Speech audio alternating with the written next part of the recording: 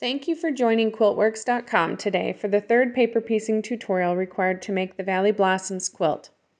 Today we are working on the Bridal Bouquet Border. This border fits the Queen Medallion layout for all Meadow Star mixers and can be purchased as a mixer chapter if you would like to combine it with other A and B blocks. The corner applique package can also be purchased separately and can be used on any quilt that we have designed with ample border space.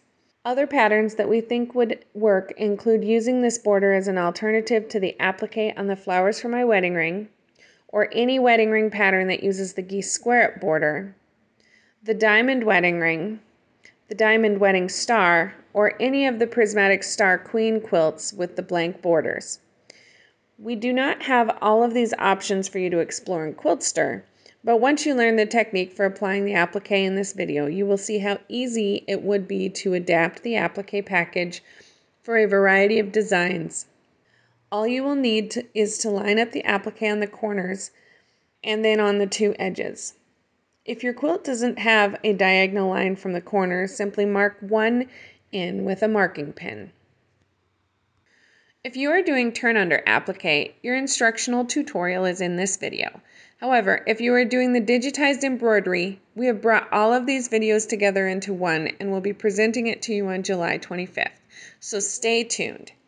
If you are still trying to decide on which version of applique to use, feel free to watch all of the tutorials, then go back and select your option before you assemble the quilt. You can come back to this tutorial or the one on July 25th and complete final assembly after you've decided your preference. Let's join Judy in the classroom. Hi everyone, today we're actually going to start with session 3, which is the Bridal Bouquet Queen Border. And if you look out at your quilt, you're going to see the outside border pieces where all the appliques is. And that's the section we're going to do. The other thing we're going to do is the paper piecing on these pieces right here, and the paper piecing and curve piecing on those units. So when you guys open up your booklet, the very first thing you're going to do is get your bags, and we have to have 4 bags. I already have my bags ready and labeled. And then you're going to get all your papers cut out and all the templates cut out, which I've already done that because I didn't think you really wanted to watch me again. So we're going to start with, we have a unit D1R and a unit D1L, which are just a mirror image of each other. These go into bag number 1. I've already sorted the templates on this batch, so I've got them in order for the cutting, so we're going to leave them over here and we're not going to put the templates in the bags. Then we're going to grab bag 2, and in bag 2 we should have our template pieces or our foundation papers for unit D2, unit D3, and unit D4. Those go into bag 2. Then we have some template pieces for bag D3, and these are part of the outside ground, and we just kind of separated the 2 papers units. So we're going to put these in bag D3. And then I'm going to actually pick up the fabric for this piece and put it right here and set it aside with bag D8.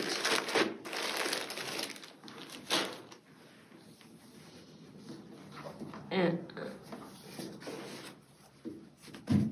all right.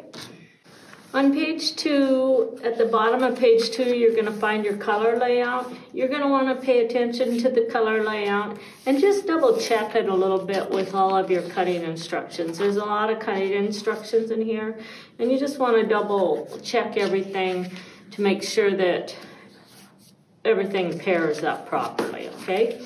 We're not going to go through the yardage chart because you've already cut everything out.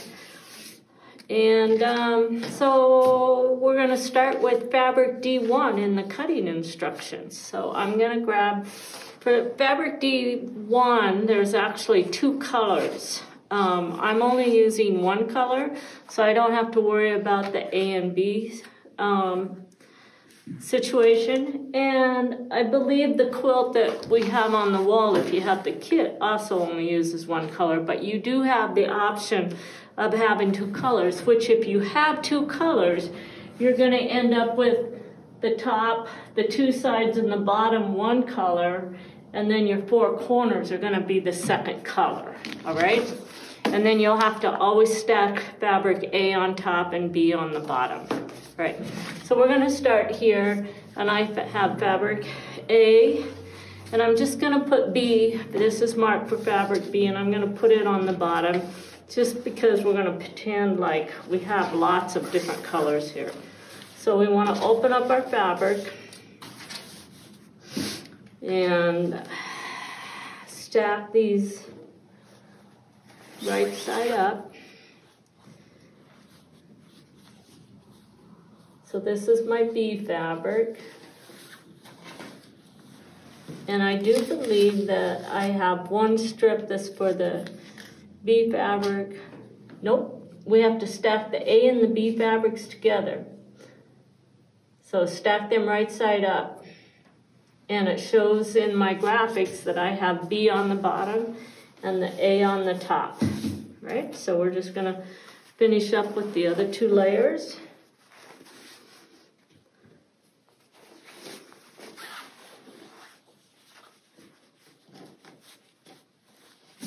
And remember, you have instructions. You can read them. Just like I have to read sometimes to figure out what needs to be done. Don't just assume that the pictures are going to tell you everything. So read your instructions and then look at your graphics, and it will help you see how it's all set up. Okay, so now we have our fabrics, and I'm going to move that little sticky label. And the 2 templates that go on here, it says, are the D1R template and the D1L template, okay? But first of all, it's going to tell me I'm supposed to cut these, subcut these strips. And I believe they're supposed to be subcut into 6.5 inch strips. So I'm going to, now that I have this stacked, I'm just going to quickly take this and do 2 6.5 inch strips. We're going to grab our ruler and a rotary cutter, and I'm just going to straighten them up. And realize that because we're doing paper piecing, these don't have to be really accurate. You just have to have them somewhere around that 6.5 inches.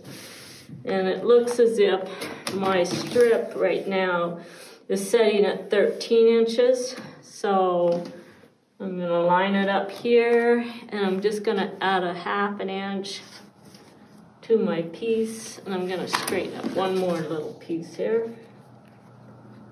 There we go.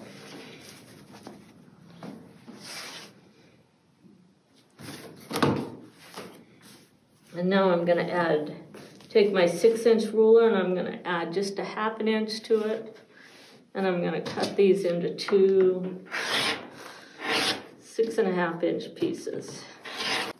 So now we're going to take those 2 pieces, and we're going to open them back up together.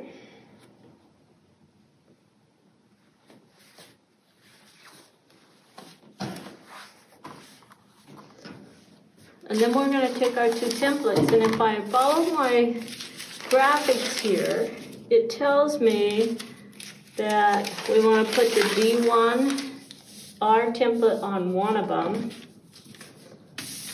okay, and then we're going to put the D1L template on the other one. So all of the excess fabric that we have, we're going to have to reposition because we have to cut 8 pieces to go underneath this layout sheet. So it's a pretty big layout sheet, so we're going to take our repositionable glue, and we're going to put a bunch of glue on the back of this.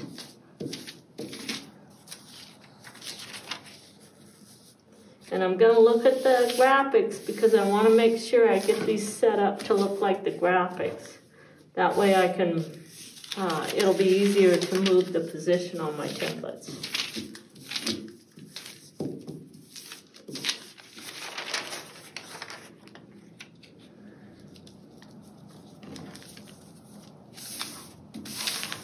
Okay, so now we're going to take a rotary cutter. And I'm going to take and slice just at the end of this piece like that. And then I'm going to cut my first piece.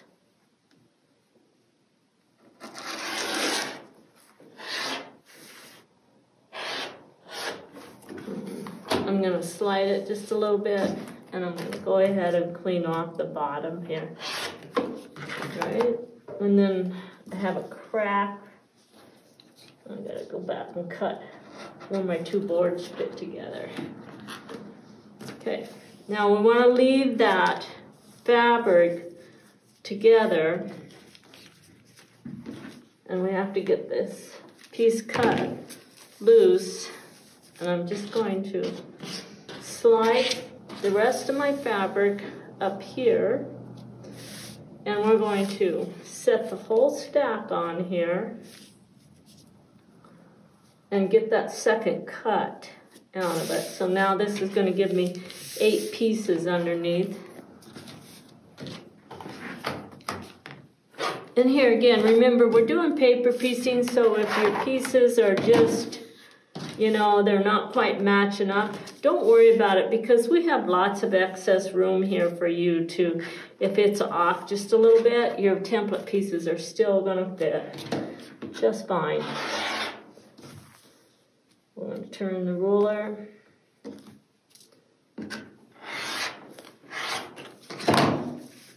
Now we have 8 pieces under that one, and then we're going to grab our paper clip. Remember, we can never have enough paper clips. And I'm going to clip every one of these section pieces together.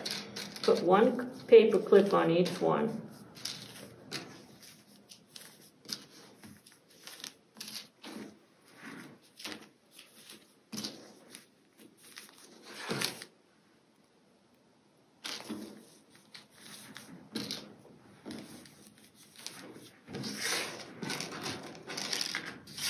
Okay, and so remember what even though my instructions tell me to go through and cut on all my lines, if I'm not going to sit down and do the paper piecing right now on this, then I'm just going to fold this up and slip this into my bag 1, and I'll complete the cutting right before we do the paper piecing. This way I can get through all of the rest of the cutting. So we got to do the same thing with this one. We got to find the end, and we're just going to cut up right at the end here. And I'm going to go ahead and cut this, and then we're going to move it to where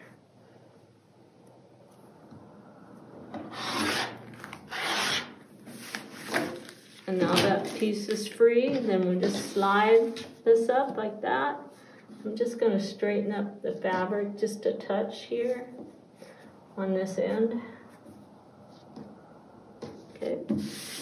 And then we're going to flip this piece over, set that on, and slide it down, cut the ends off.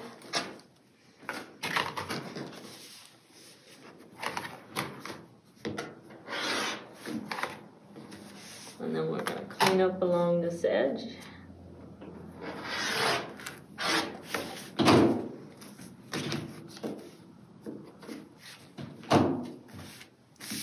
So again, we don't have to really worry about those individual pieces, or that everything is exactly the same size. We're going to put our paper clips on. There you go. And we're going to set this one in the bag. But I am going to mention one more thing about these pieces. So as you guys go through the different templates, you're going to find sometimes the pieces are shaped a little bit closer to each other, and sometimes they're not. It seems like there's a lot of waste, okay? When we're actually figuring this out, we have to figure out how many pieces we can get onto a strip. And if there's not going to be hardly anything left over from our strip, then we may allow a little bit more room when we're building our template pieces. The other thing is, this is one of those shapes that's very strange to cut around. And if we cut here and then cut at the bottom, it makes it a lot more difficult to put a shape like that underneath the paper. So a lot of times when we have a shape that has a lot of angles to it, we'll just give you the angle, and that excess is going to just get wasted as you go, because even if I tried to put all of these templates and fit these in closer, it's not going to save me hardly anything, and it's going to double the time of sewing we have, because we just made that difficult to put underneath our paper. So I'm going to take this piece and I'm going to fold this one up, and we're going to slip this into bag B1. So now we're looking at the instructions for fabric D2A and fabric D2B. And we're going to look at these because it looks like we have to cut these strips. So in Quiltster, it told us to cut 10.5-inch strips, and now it's going to tell us that we need to cut these at 5.5 inches as well. But I'm going to open up and stack them and then fold them back like I did the last one to get my cuts. The reason why we didn't tell you to cut all of them as 5 inches is we have to pay attention a little bit when we're figuring yardage to make sure you guys can't split. So if I had said you can cut all 5-inch strips, then Quiltster would allow you to go in and color each one of those strips a different color, and then your pieces wouldn't come together. So sometimes we have to determine and put 2 or 3 templates together, and so we only tell you what size to cut that, and then you have to come back to your instructions and continue and do some sub-cutting. So that's what we're doing right now, is we're going to sub-cut these into our 5-inch strips. And I have to sub-cut this one as well. So I'm just going to stack them on top like this, and we're going to quickly sub-cut those. And it says those need to be cut at 5 inches. So before I just sit down and cut, I'm going to measure them and make sure that I did get my strips cut the right size, and they are. So now I can just take this and I'm going to cut 2 5-inch strips. And here again, I'm not going to worry if they don't match up perfectly, because I know that it's going to all fit together. Now we're going to stack all of these strips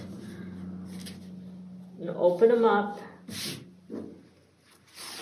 And we're going to put 4 strips in each stack. And they're going to be facing right side up. I'm going to do the other stack. All right, I have the 5-inch strips cut and stacked, and now we need to find our template pieces for unit D1R, and it's template layout sheet number 3 goes on the top one, it says, and template layout sheet number 4 goes on the bottom one. And remember, if we were cutting these with 2 different fabric colors, we would have the B fabrics on the bottom, the A fabrics on the top. So now I'm going to put some repositionable blue on the back of my template pieces.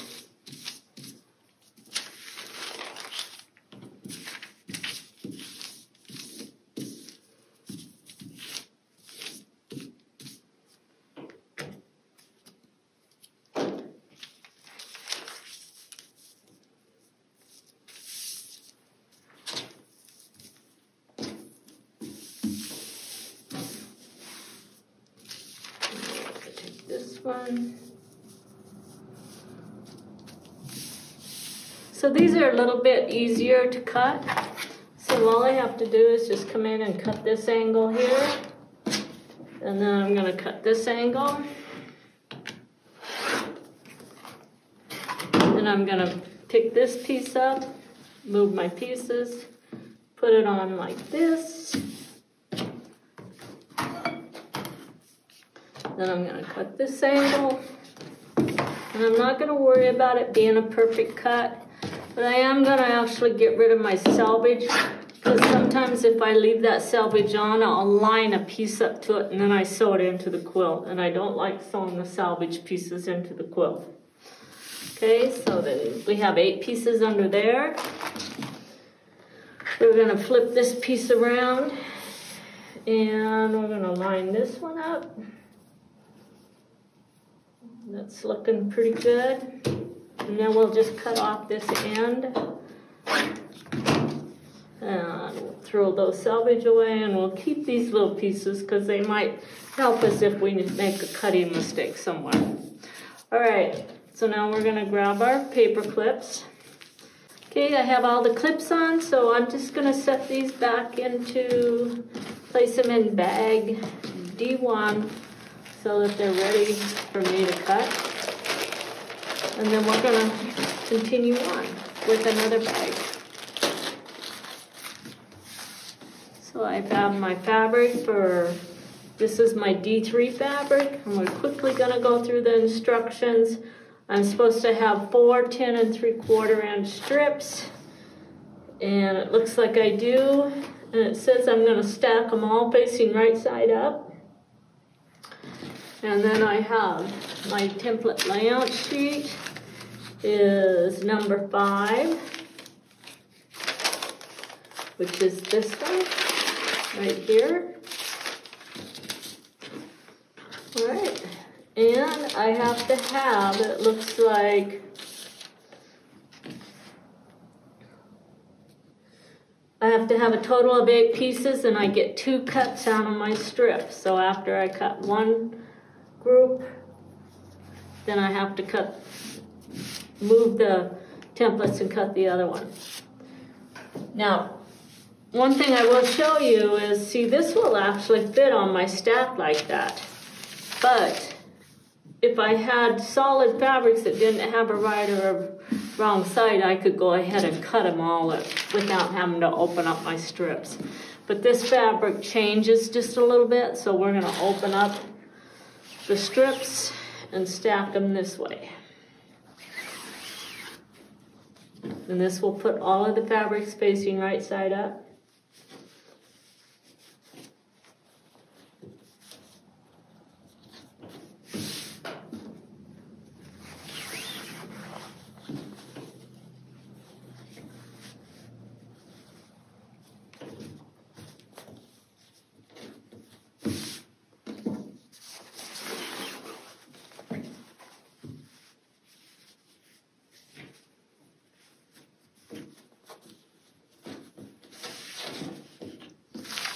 And it looks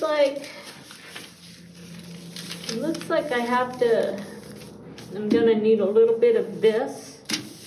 So I can't just cut it in half like I thought I could. I'm looking at my cutting instructions, and it's telling me, no, Judy, you are wrong.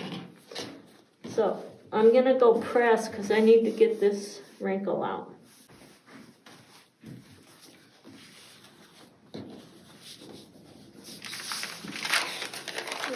We're going to put our glue on the back of it.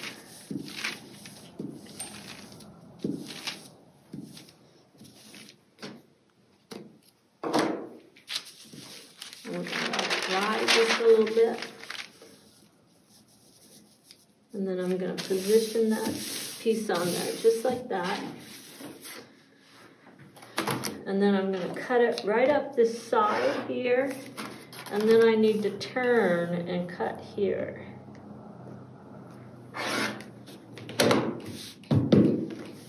Okay. Then I'm going to flip this, move it here, and I'm going to pull that in there like that.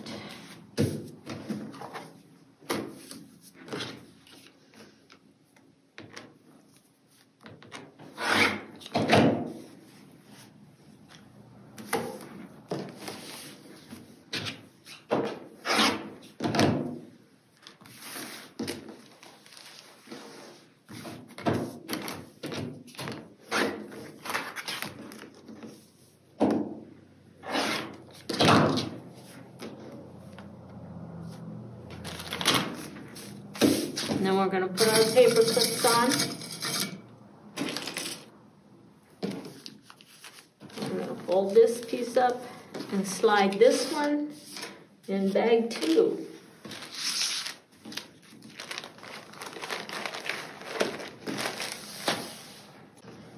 Fabric D4 told me I need 2 4.5-inch strips. And I'm just going to quickly measure, and that's what we're setting at, 2 4.5. And then I have to have a template D2-2 and D4-2. So I'm going to set my templates over here, and I have a D2-2 and a D4-2. And it looks like I have to use 1 strip for each one. So we're just going to take this. We're going to open up each one of these strips.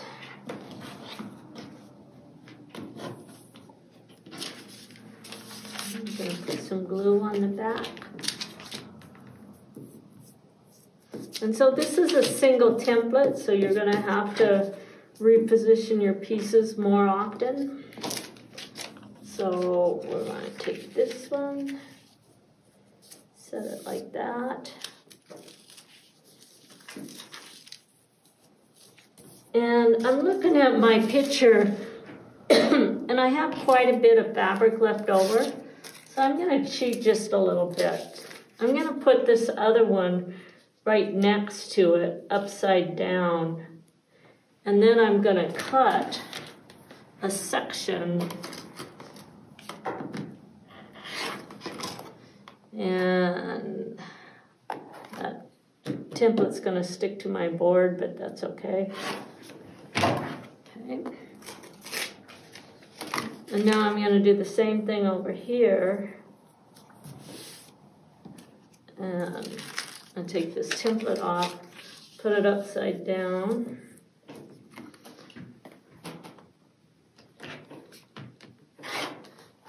And then pull it off.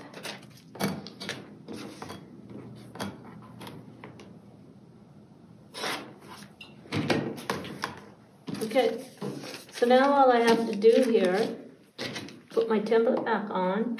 Got a little snag there. And this gives me 2 pieces.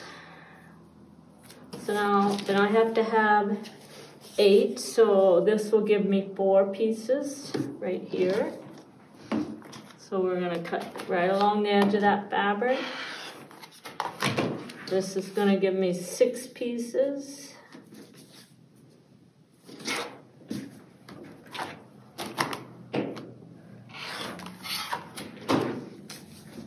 This is going to give me 8 pieces.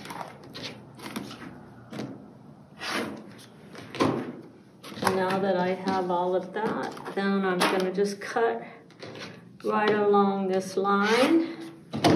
Take these pieces and flip them underneath, and now I have 8 pieces. Okay, we're going to do the same thing over here. So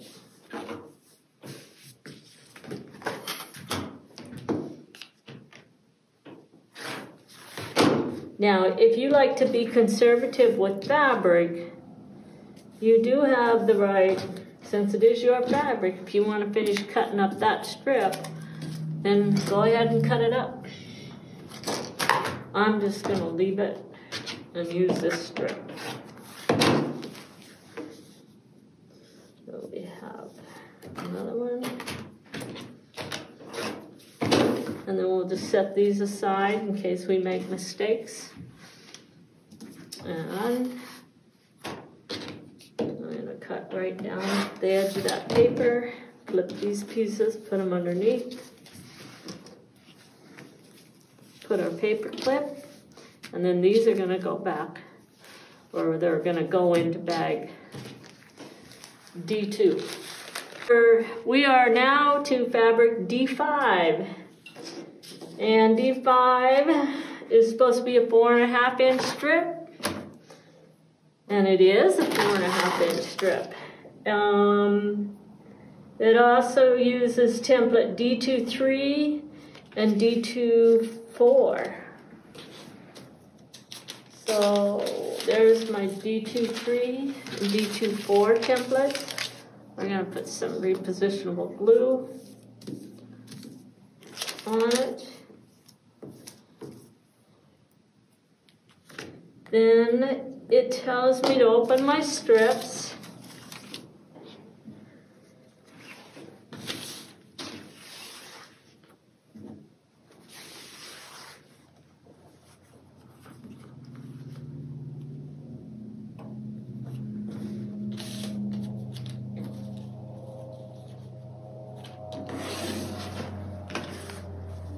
And as I'm looking at these strips, it's actually showing me that I can cut this right in the center.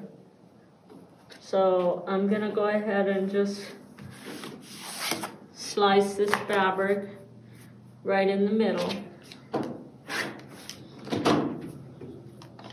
And now that I've got 2 pieces under each stack, so we're gonna place this one here and this here. So this piece is going to go on here like this, and then it has to be flipped over like this, and like this. So what I'm gonna do is the same thing I did on the last one. I'm gonna use my reverse template and cut. And there's not a lot left over on these, so I have to be pretty accurate with that cut. And now I'm going to take this piece, flip it over. Oh, we had plenty left over. And then I'm going to cut right down this edge here. And then we're going to cut on this piece.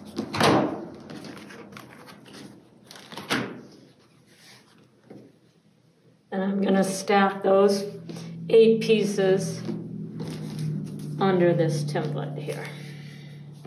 Now I'm going to borrow my template for my other one. So this one is going to be on here like this. And then I'm going to flip this one upside down so that I can get the angle. I'm going to cut along the edge. And then I'm going to put this template back with this group. Put a paper clip on it.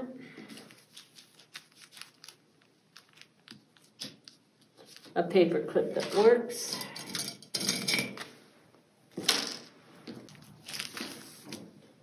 Now I'm going to take this. We're going to flip the whole piece over. And now we're going to cut right along that angle.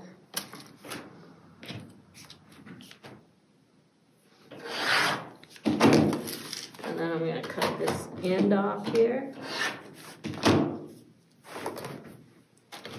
And then we just move these, put them on top, and that gives me 8 of these pieces. And those go into bag 2. This is fabric D6. And I should have 2 strips, and I do. And this template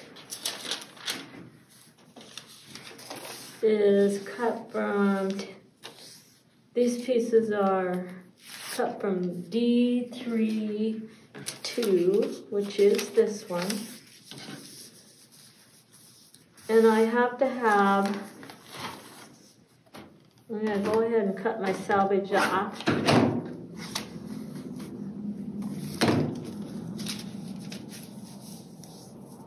And this fabric doesn't have a right and a wrong side, so I'm just going to cut these like this. And I have to cut 8 pieces. So we're going to cut our first piece like this one. And then we're going to flip this over. and cut this one.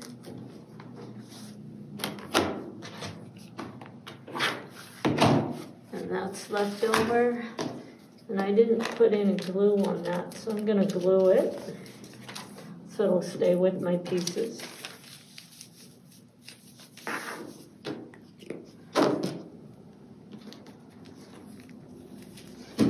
This one goes in bag 2. So now we have fabric D7. And it says I should have 2 6-inch strips. And I do. All right? And we need to, it looks like I can go ahead and cut these right at the center.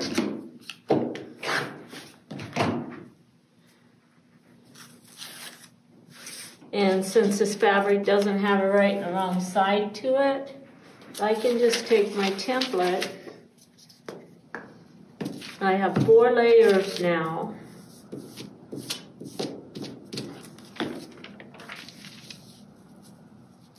And that's gonna sit on there just like that. And then I'm just gonna cut along the edge. And then we're gonna cut along the edge of this one.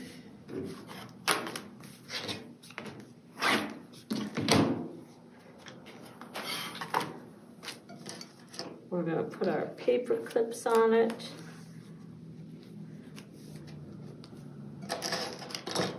And put this into bag D2.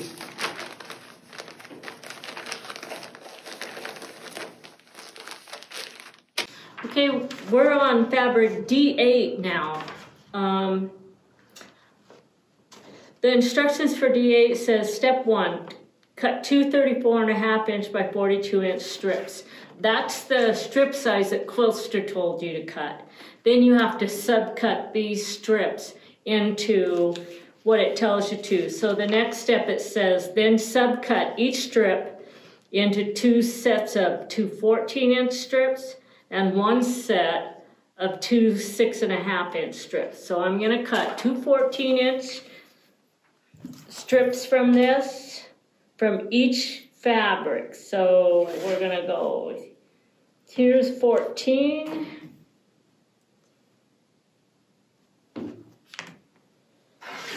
Then I'm gonna move my ruler over, cut 14 again.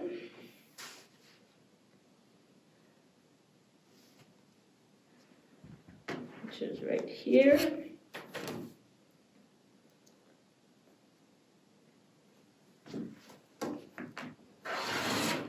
And I'm guessing that that's going to leave me with a 6.5-inch strip. And yes, it does. My fabric was a little bit longer because I probably just cut a little bit longer. Okay, so now I have 2 sets. Each one of these has 2 pieces in it. And then we have a strip here that's a little bit bigger than the 6.5, which we don't have to trim it down. It's just fine, all right? Now we're gonna go press it. Okay, I've pressed my fabric really nice, and the reason I wanted to press it is because you have that fold in there in your batik, so you want to make sure to use your pressing a starch to get rid of that.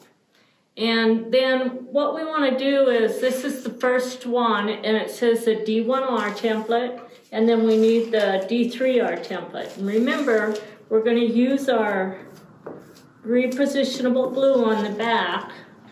And I've already put it onto my big piece. And I want to look at the way that layout is set up on here. And it looks like to me it's going to be a little bit better if I start on this side and move this piece over, because I want to match the way it's set up on that picture. If I don't, I'm not going to get these 2 pieces cut out of this fabric. So I want to move this over, and I don't want to put it on the selvage. So once I get it in position, I'll move it down just a hair. And then it tells me to put this piece underneath it. And you can kind of see the way the grain line on this piece is setting right here. And we're going to lay that down right like this. Okay? Now I'm not going to cut that piece out first. I'm going to cut this one out because that's the big one, and then I'm going to move the big one. I just wanted to get this positioned correctly so that I know that I can fit it on. So I'm going to give myself a little bit of excess room. I'm not going to cut it to the exact size yet. Okay, and then I'm going to come in here, cut it just a little bit bigger, and then I'm going to get rid of some of that excess there. Now it wants me to take this piece and we're going to move it over and we're going to position it and move it up as close to the top as we can. Aha, we got lots of room there. Okay, get that positioned. And then I'm going to cut along the edge. And I'm going to cut right along this piece here. I'm probably going to have to do another cut because my board split there. Okay. Now I'm going to take my piece here and I'm going to make sure that I have this centered on here to where I can get a nice cut out of it. And then I'm going to rough cut around this piece.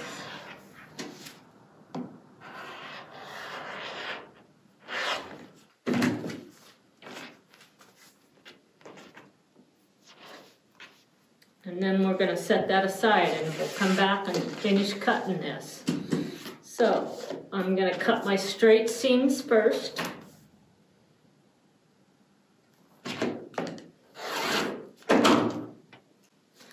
Okay, we have my curved ruler, and I'm going to use that curved ruler to finish cutting all the way around. Remember, I have 4 pieces underneath this.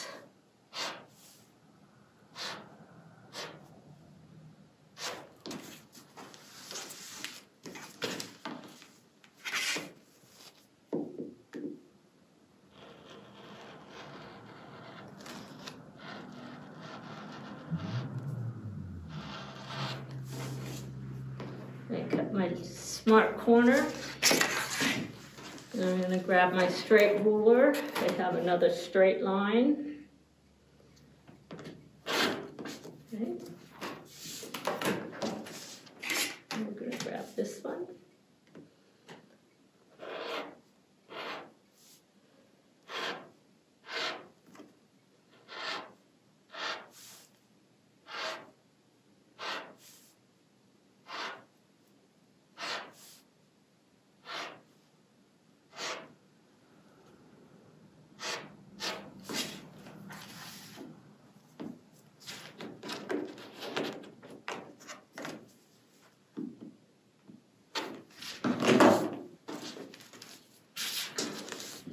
So we have 4 pieces, and this is T-template, D1R. It's cut very accurately, and now the next step you have to do is to sew those TRP lines on this. And remember, this is one of those where if you're using a batik, you should be able to just stitch the line without your needle in it, and then take a good look at it, and if you can see it, you're probably going to be okay with it. If you can't see it very well, then go ahead and go back and stitch it. But first I would try just using my needle with no thread. All right, we're going to set this one aside, and then we're going to come over here, and we're going to cut these 4 pieces.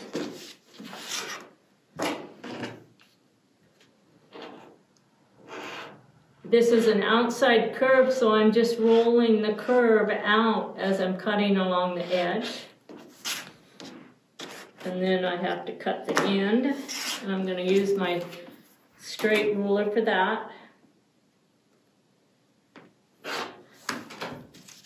Get that cut out. Cut that one. And then I'm going to come back, check all my smart corners. And some of these don't have much of a cut around those corners, but you'll find if you look at it and go, oh, I don't need to cut that, when you go to set it up, it may be off just a little bit. So if you'll actually cut those little teeny smart corners that Bradley has printed on those, it lines up perfectly to the piece underneath it when you start actually sewing. Okay, and then we're going to cut our curve.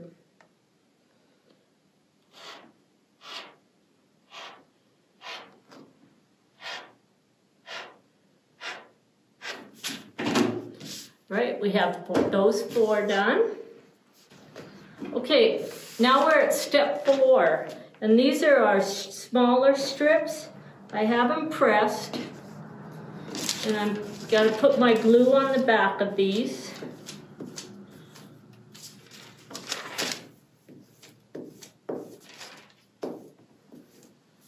We're supposed to cut 4 pieces with each template. We have 2 layers of fabric.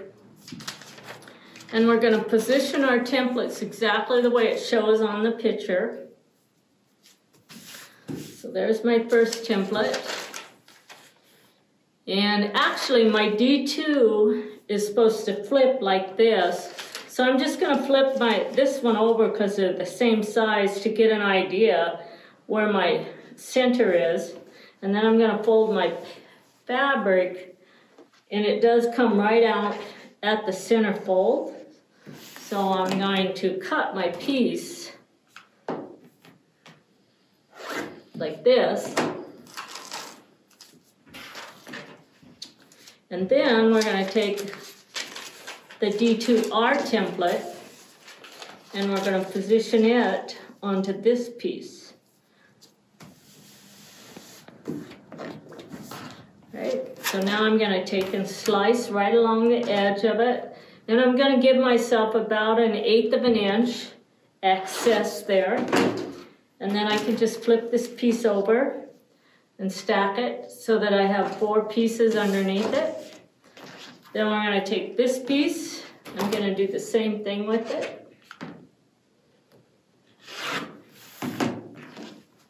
And then I'm going to stack that. That puts 4 pieces under each one of those. And I don't think you guys need to watch me cut these out. The next step, after we cut these out, is step 5. And I'm just going to show you on step 5. It's actually done exactly the same as the first step, other than we have the templates going in the opposite direction.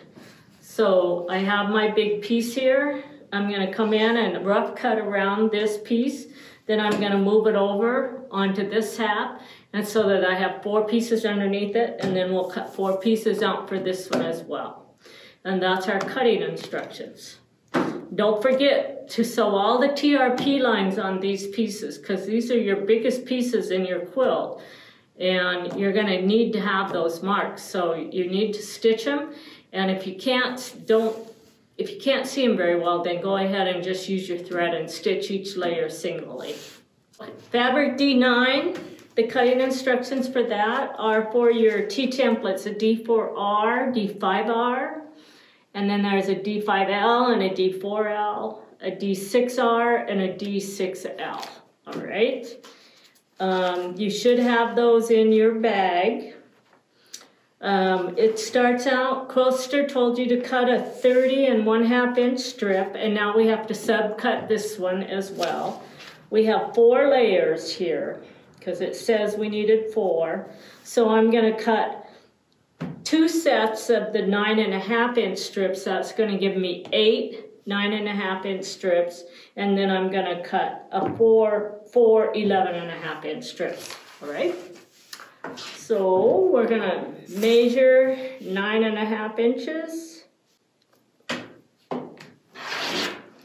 And then we're going to cut another 9.5-inch group. And that's going to put me right here.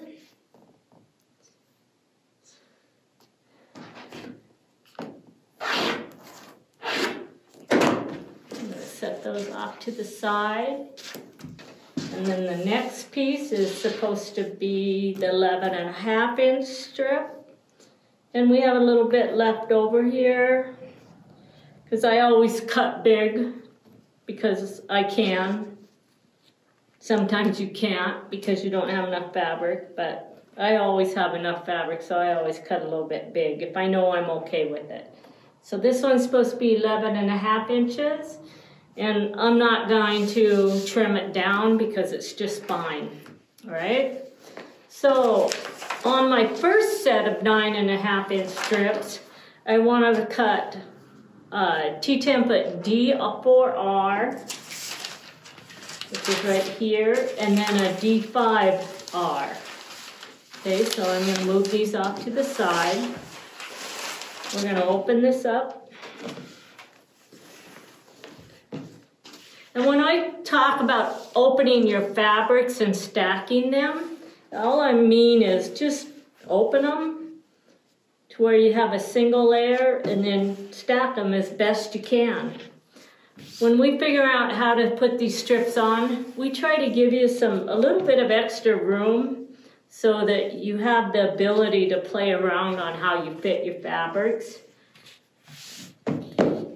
And most fabrics run between 42 inches and 44 inches. On occasion, you'll find some fabrics that'll be around 41, but that doesn't happen too often anymore. All right. I have those set up. I have my templates here, and I'm going to get my instructions out, and it wants me to put this template over here. And remember, we're cutting 4 of each one of these pieces because we have 4 sides to our quilt. So I'm going to position that one right there. And then we'll put our glue, repositionable glue. Remember, we don't want to use a fabric glue. You want the repositionable. And let it dry just a little bit. And then it doesn't stick to the fabric. And if you get any little chunks on it, you might want to wipe those little chunks off. And I'm going to move this one. I think we're good right here. And just move it over to this end, right there, like that. Okay, so that one's a little bit tighter fit than the other one, so just double check to make sure you have fabric under both sides of it. And then we're going to cut those pieces apart. And I'm not going to cut them out for you guys. I'll cut them out when we're not on the video, all right? So we have those as a set. Then we have to open up the other pieces. Okay, we have our next set right here, and we need templates D5L, and then we need T-template D4L.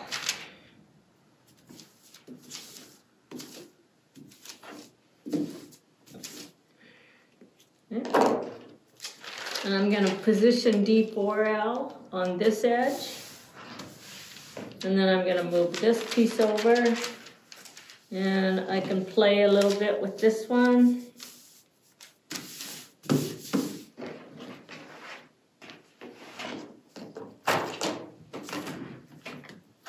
And again, we'll just quickly cut that and stack these pieces. Now the next piece here, we're going to open it up. Okay, we have our biggest pieces sitting here. And I have 4 of them stacked, and I just need to cut 4 pieces for each one.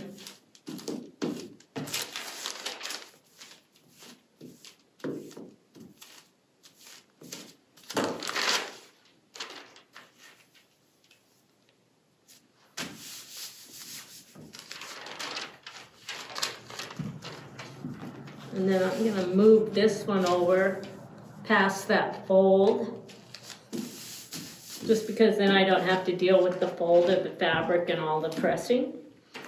All right, and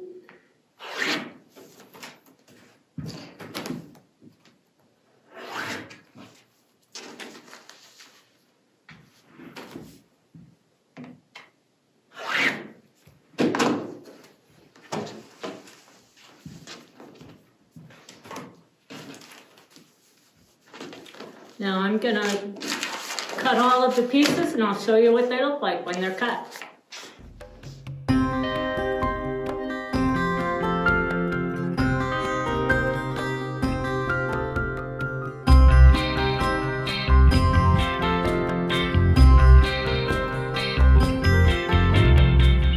We're working on unit D1L and D1R. I've already cut the pieces for D1R here. But one of the things I want to explain to you is when you have a piece that's this long, the way we set up the cut lines is we try to set them up to where the largest number is the first one you're going to cut off. And that way when we go back, by the time we get through cutting, we have them all stacked in the right order. So the largest number on this particular block is D1L19. So we're going to go to cut line 1. So we're going to place the rotary cutter right here on cut line 1. And I'm using my add-a-quarter ruler because I have the paper clips there, and it just balances. It's just basically at the right height to keep my add-a-quarter flat. And as I go through this, we're just going to go and set this up in order.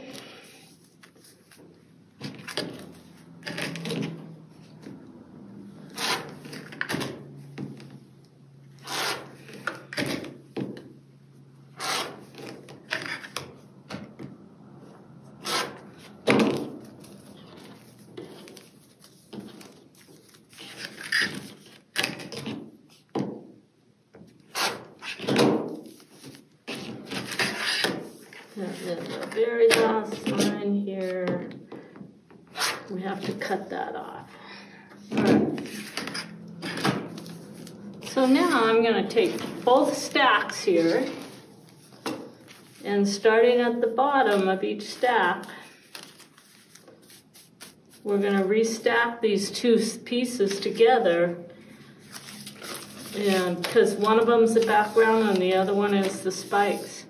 And we're going to start with section 19. And we're going to set the sew side there. Then we're going to go to section 18. Then we go to 17, 16, 15, 14, 13, 12, 11, 10, 9, 8, 7, 6, 5, 4, 3, 2, whoops, section 2 is right here, and section 1. And now my pieces are all stacked. So the other trick I want to show you is if you know you're not going to get all of this paper piecing done before you leave it, which is pretty unlikely for most of us, because there's a lot of paper piecing on these. And I like to just take and clip these together with a big binder clip so that the only ones that aren't clipped together are the ones that we're actually working on. And it just saves us from everything being moved around. And if they fall on the floor or something comes up, but now we still have everything in order. It's a lot easier to put a whole group in order.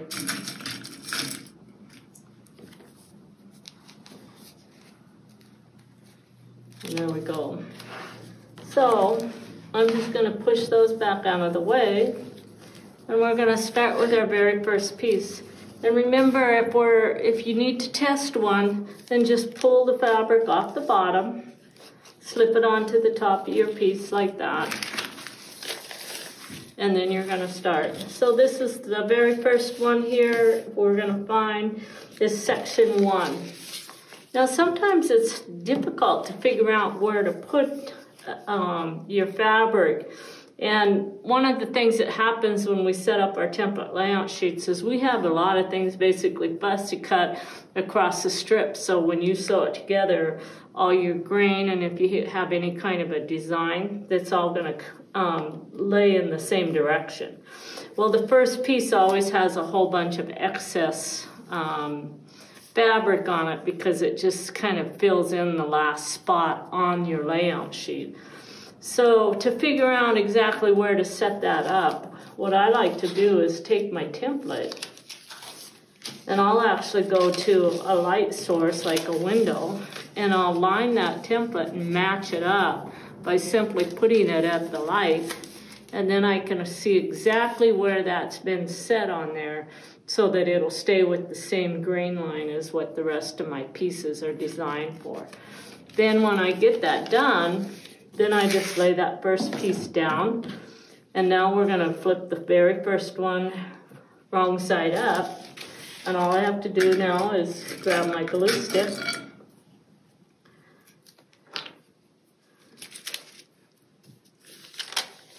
and we're going to take the very first one, find that section 1, and then I'm just going to match these pieces just like this, and then we're going to take our next piece and we have to flip it over so it's wrong side up. This way I know that all of my pieces are going to be set in the same exact position with the grain line. And we just keep going. After we get to the bottom, I'm only going to do 4 of these right now to get us started. After we get done with our stack, then I reach underneath, put the last piece on top,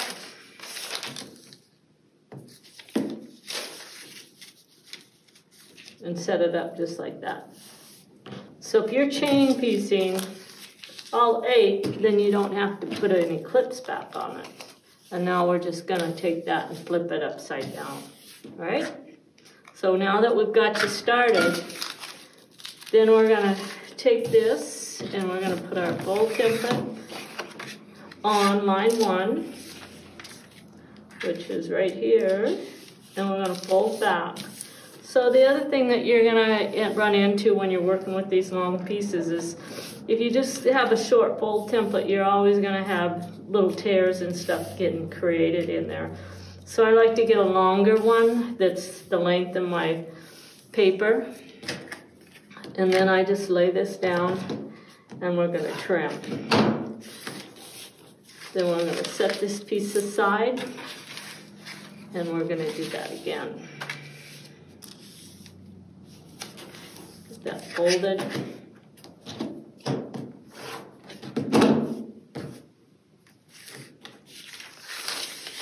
The other thing I like to do is have a garbage can right beside me, so as I'm trimming off all this excess, I can actually throw it right into the garbage can.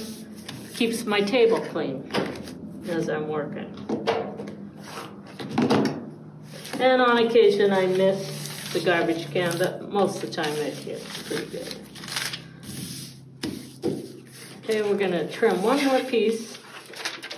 And then I'm going to just roll down and we're going to just do one. And I'm going to do the first couple pieces for you on it.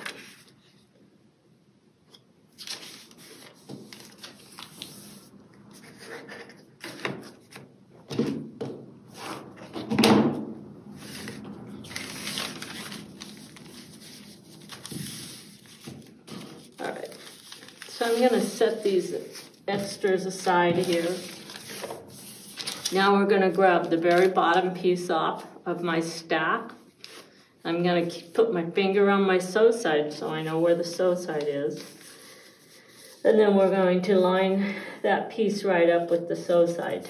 Now, on this piece, you're going to want to pay attention to where the point is. And so one of the things you can do is grab your marking pencil and outline that point there so that when you fold that back, you can see where that point is, that you have to have fabric underneath that point.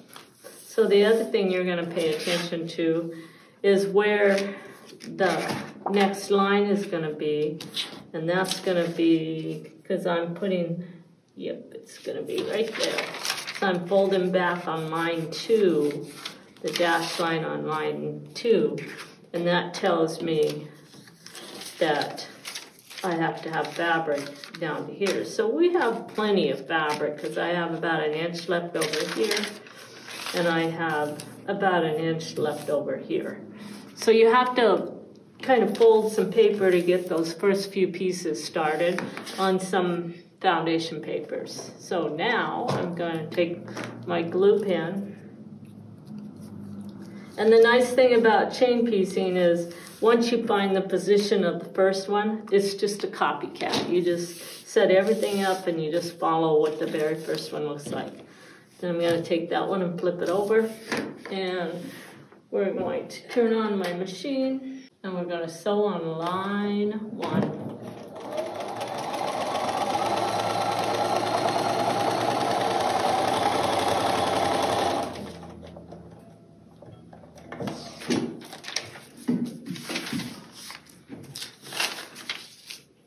And then I'm just going to finger press this. And then we're going to find line 2. And we're going to fold back.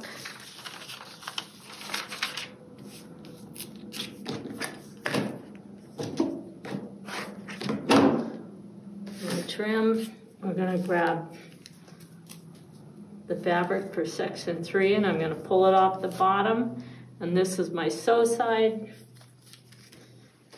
so I'm going to place it just like that and match up the sew side, and I'm going to make sure that I have fabric on both ends, and then we're just going to grab a glue, pick that up. So the other thing that you're going to find that's annoying when you start working with some of these big pieces is sometimes this gets in the way. And depending on how you set it up at your machine, I like to try to put the long piece out here. But on occasion, you're going to find that it works better for you to go it this way.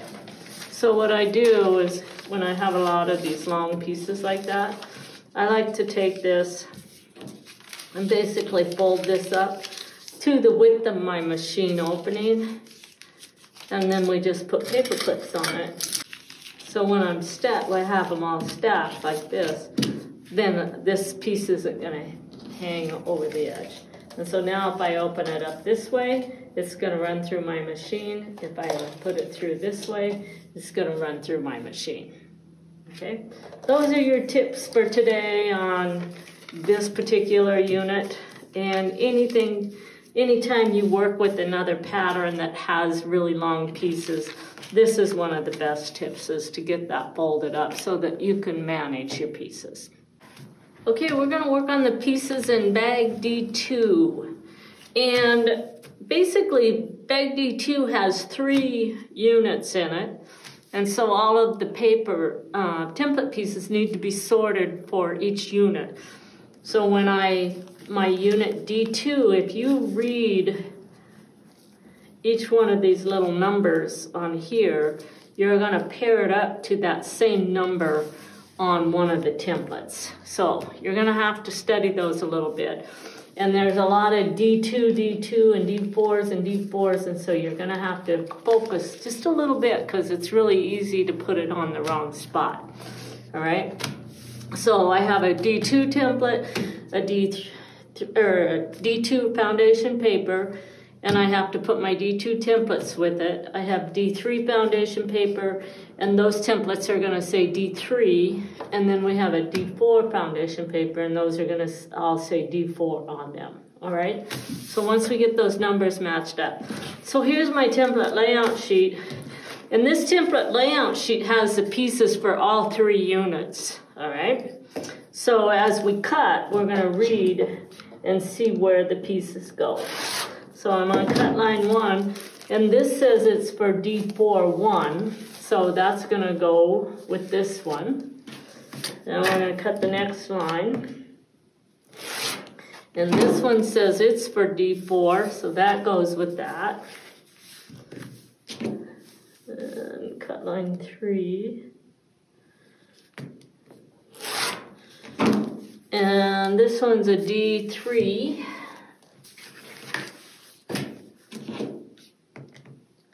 The other thing I'll bring to your attention is on this particular foundation or template layout sheet, sometimes you can just run all the way through and it doesn't matter where you start cutting, but on something like this you have to cut in order because some of the cut lines go underneath an extra piece. So you have to look at your template layout sheets and follow your lines before you start cutting, because that'll tell you whether something is going to be cut over another piece, and if it is, then the cut line number is going to change. So this is my D3 section 1. And this one here is D2. That's section 4. And this is D2 section 1.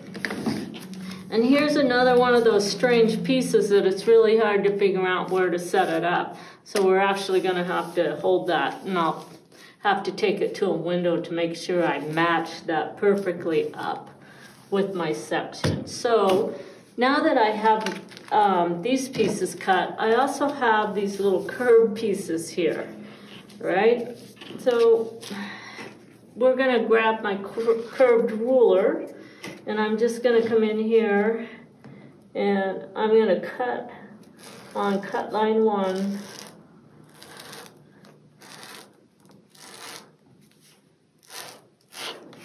Right? And I'm actually going to cut this part off as well, because this is my sew side. So I need to cut right along the inside of that piece right there. And then this one says it's for D4, so that goes with that group.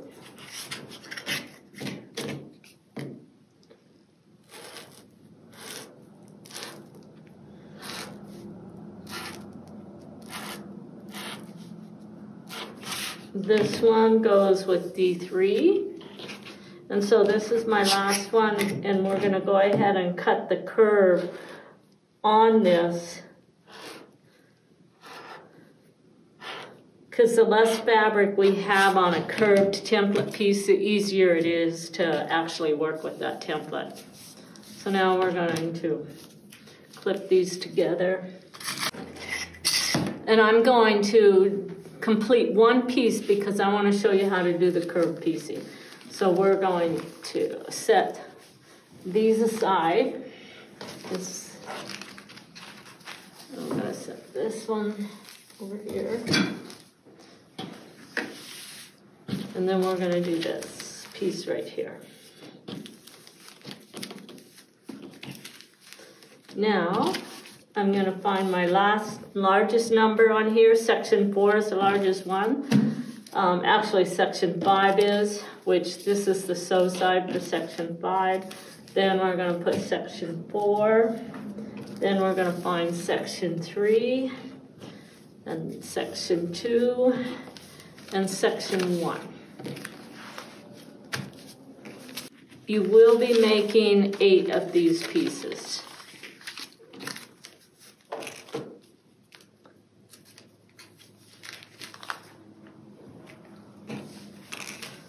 Now, remember I said I was going to have to go to the window to figure out where to position this. Actually, I can see through the lines just fine by looking up.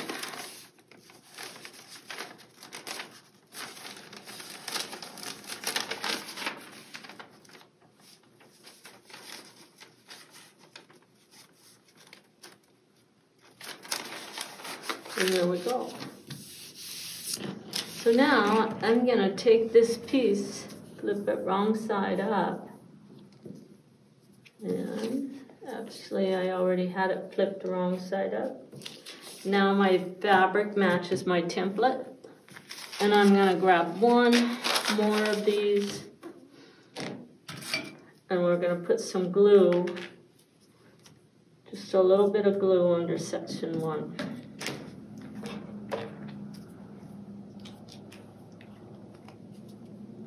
Now all I have to do is just match up my paper because I cut it all together, and that's going to position that piece exactly the way I want, if you guys can see what I'm talking about. So now I can just remove the stuff off the bottom to get the other started later. Okay. So we're actually going to place this on line 1.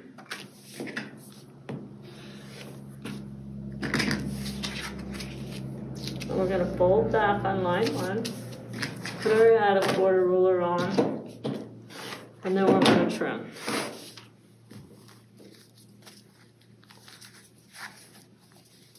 This is my sew side right here. So on this piece, when I place this on, it looks like, oh, it's not big enough, but remember, we can't see the bottom of that line. So one of the things I do, if I didn't mark the back, then I can come back in and I can crease the paper on the dashed line of the next line that I'm going to sew on. Now when I fold it back, I can see where that crease is. And I'm going to mark it for you so you know what I'm talking about. So now I have that marked at the bottom. Now I know where the bottom of my piece is, and I can actually lay it exactly underneath it. And it's the right size. So we're going to quickly sew that one.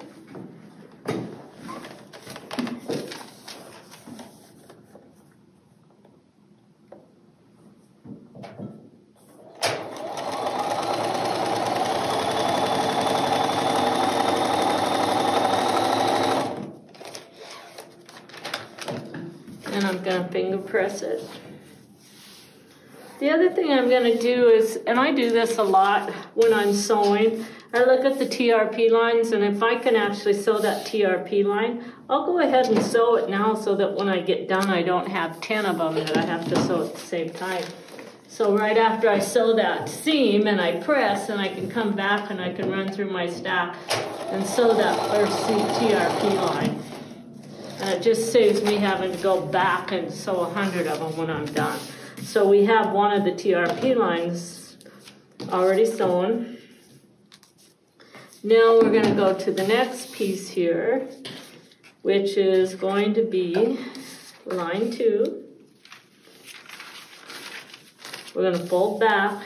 Remember I showed you the other day how when you sew past the line that you have to tear that so that your fabric will lay down. And it's written in all of the instructions. We take all the instructions to that point where it tells you where to tear that line back, the paper away from that, so that you can fold the paper back. Now we're going to grab the bottom off of this piece. And my sew side is this one right here. And I'm going to position that underneath there like that.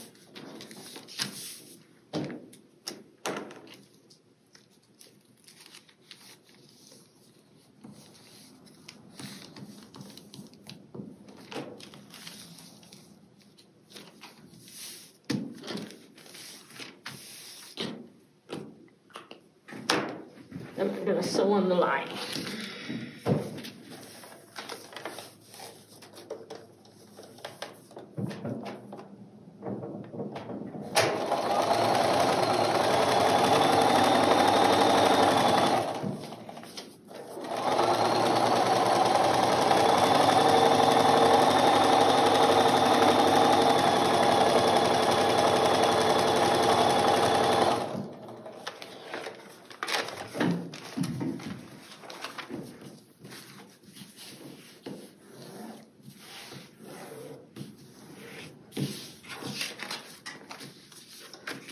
going to go to line 3.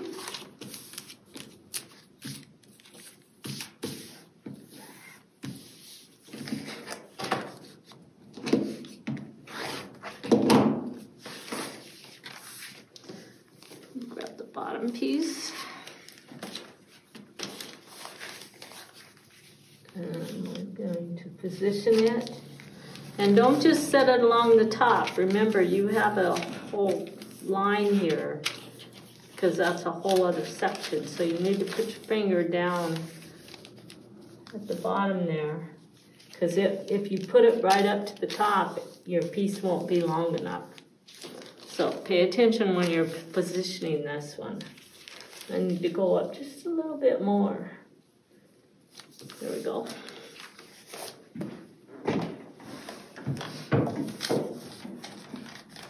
Now I didn't glue this piece. As you can see, I'm going to hold on to it as I go. And by doing that, I can never take my hand off of it, or that piece is going to move under the bottom. And after I start sewing, I have to double check and keep it lined up as we go. If you just let the feed dogs take it, it's going to take the paper one direction and the fabric the other. So you've got to hold on to that.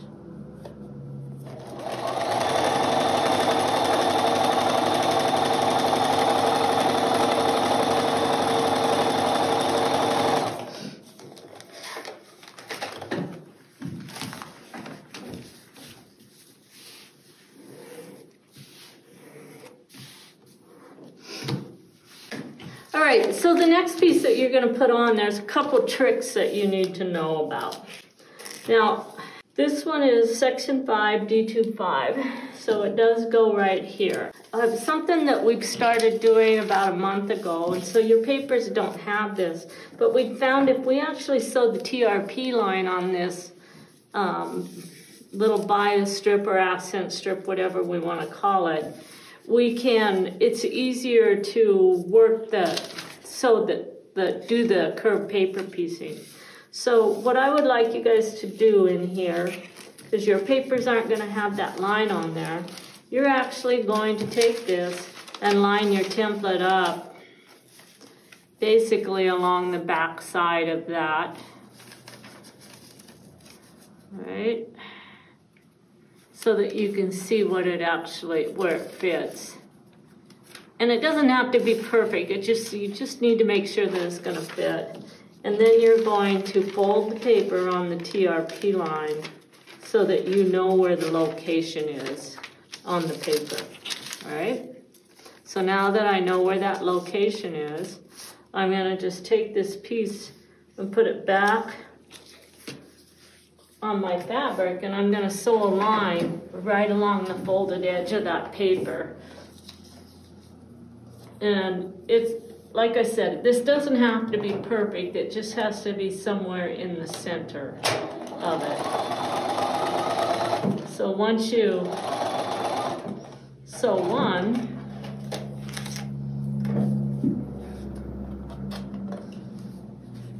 you can just go through and fold them all just basically the same way, all right? And you're gonna sew all those TRP lines on that piece. So after we get that TRP line sewn, now we're gonna come over and we have to sew a basting line on our unit here. And it does tell you basting stitch line 4. And it talks about it in the instructions. So read your instructions closely and then watch the video and you'll figure this out. It's a very cool way to add accent strips to any type of a unit. So what I'm going to do is sew on my basting stitch line. And I think I'm going to just go up a little bit.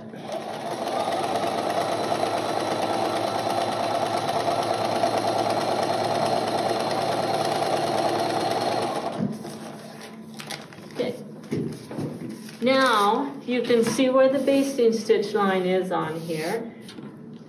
So now, all I have to do is take my piece and I'm going to find the TRP line on the back of the paper and just crease it. Now, I know exactly where my center is. I just have a little fold line there. And I'm going to line that TRP line up with that. So we're going to take my glue pin and I'm going to put the glue just to the inside of the basting stitch, which that should be where your seam allowance is. So you don't want your glue to be too far. You've got to keep it within the seam allowance. So it's about 1/4 of an inch. And then all I have to do is just come along here and roll this around. And the template's bigger than we need because we're doing paper piecing. So that's why I said it, you don't have to be perfect with that center. This one's going to go on really easy. Now I'm going to do the other edge. And you don't stretch it. Just get that to lay down like that. Now I'm going to show you another trick. I'm going to go to the iron, and what I'm going to do is place the steam iron just above it a little bit and have that steam that down. My steam iron, and I'm just going to steam this edge just a little bit. And what that's doing is flattening and steaming down where my 1/4 inch line is going to be. Okay? So now I'm going to go back to the sewing machine. So I'm going to show you 2 ways and how to build, sew this on, all right? The first way and the easiest way to do it is to actually take and just put your foot down here and follow the edge of the foot along your basting stitch, because that's where your 1/4 inch is. So if I wasn't sewing this on, that's where the top of my curve would be trimmed. And then I can just sew this on. Now, that's works really, really good unless you have to match these. And this is these blocks, you actually have to have a perfect sew line on those curves. So what I've found is I can actually flip this over and I can sew right on the line. So I'm going to just start sewing on my line, and I'm going to do this slowly. I want to put my needle down. Okay, so now it's going to stop. Now if I just put my hands on and sew, I'm going to end up with a whole bunch of puckers from that bias strip under there. So I'm going to lift it and I'm going to put my hand and hold my paper up. And I'm going to slowly sew. And then every once in a while I'm going to just readjust just a little bit and make sure that that fabric isn't folding underneath there.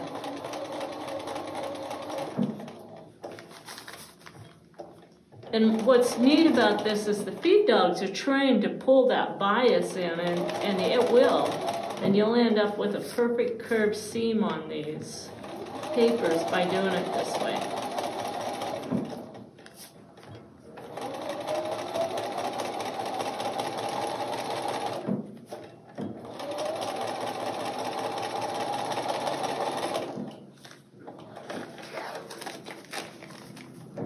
And now when I look at it, I'm just going to make sure I don't have any puckers in any of that. And it did a really nice job. Now we're going to come back and trim that, but we have to press it and trim the whole piece first.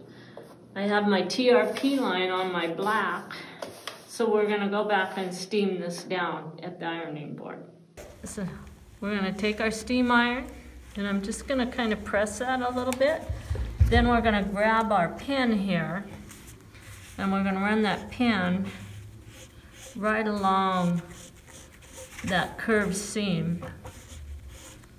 And that's going to starch that seam down, so when we start to assemble these pieces, if I'm right on the line and I have this press, I'm not going to have any pleats at all or folds, and I'm going to have a perfect line there to match up.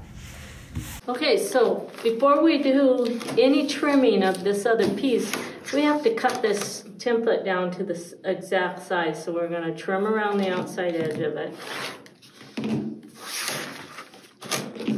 Go through and do all your straight lines first.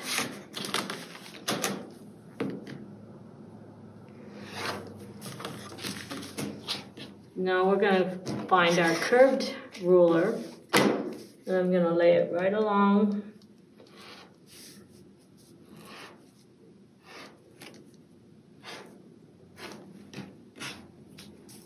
And then we're going to trim the top.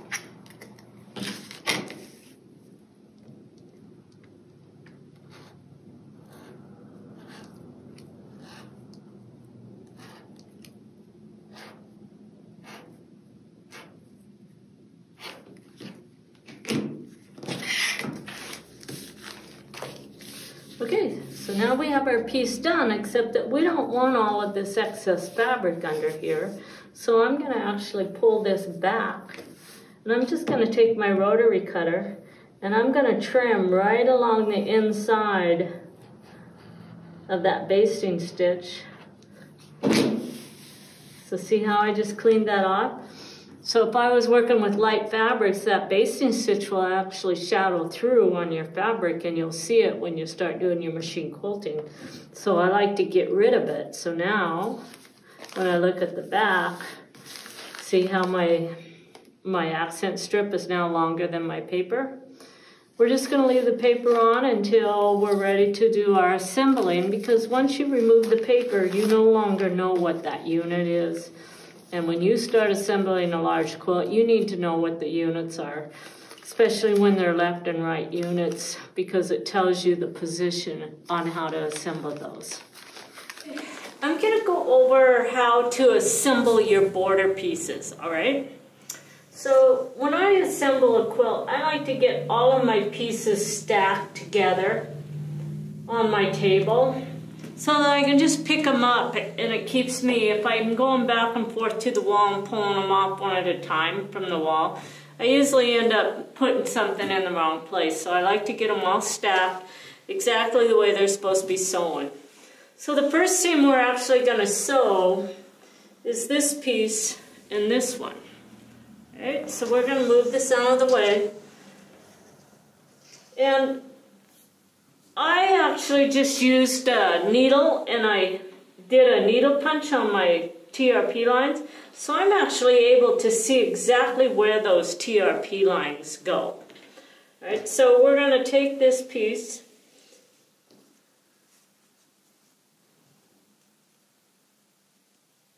and it looks like I already sewed this one on. I didn't realize I'd sewn that one, too many pieces on, so we did sew this one on already, so I'm just going to show you curve piecing on that one. So the first thing I like to do is just take and put a little bit of glue right by that TRP line, and I'm going to match my TRP lines first. And the closer I match those, the better this is going to fit. Okay? Then we're going to run over here to the edge, and I'm going to glue and match my smart corner, and that should just be perfect around there. And after I get that done, then I'm going to come back, and I'm just going to put a little bit of glue along that edge and work that back, and it just comes out and fits perfectly along there. Now we're going to do the other side. So we're going to do the glue along this corner here, get that fit, so it fits in there perfectly, and then I'm just going to work it back to the TRP line. So whenever I'm doing a curve, I like to be able to start in the center and then do my work back to the center and work back to the center to make that piece fit. All right? So now we're going to go to the sewing machine. And when I'm sewing with light batiks and I'm doing curves, I like to be able to start on a little piece of paper. So I'm just going to tear off a little piece of paper, and I'm going to bring my needle up, my thread up through it, and get started sewing right on the paper. And I'm going to make sure my stitch length, and I like to set my stitch length at about 2 on this machine that I'm using. And now I'm going to take this, and all I have to do is just lay that fabric right on the paper, and then just keep sewing on the paper, and I can line it right up to the edge of my 1/4 inch foot. And I don't have to worry about my machine pulling the edge of that, because it's really, this fabric's pretty lightweight. I'm just going to do a 1/4 inch seam allowance.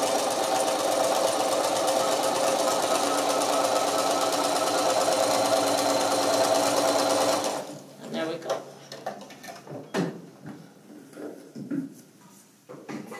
The next thing I'm going to do is I'm going to read my instructions, and on my newsprint that I'm actually using to assemble this, it tells me which pieces go which, and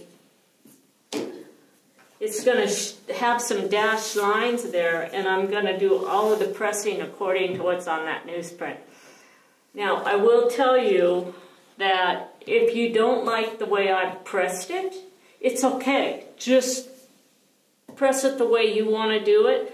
But whatever you do in their pressing, if you change my instructions to press it a different way because your fabrics might be different colors and that some of your lights might be light, some of your darks, it might be reverse of mine, then mark it on that newsprint piece so that when you go back to do them all, you'll remember how you actually pressed it. All right? So there's our next piece. Now the next piece we're going to add on is this piece. Right. And again, I'm going to find my TRP lines, and I have one here and one here. And I'm just going to take and put a little bit of glue along those edges on both of those TRP lines. And we're going to match that one. And then we're going to come in and we're going to match this one. Once I get that matched,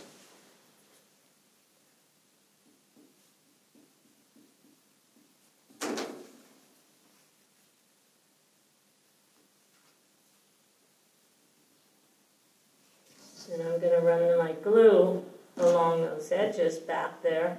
And then we're going to do the same thing on this.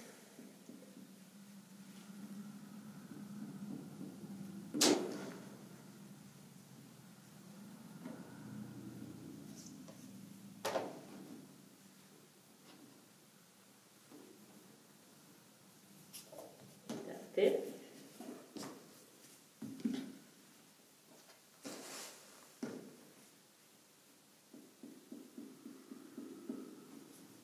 Now notice that I took my glue right out to this point right here because I want to make sure that that point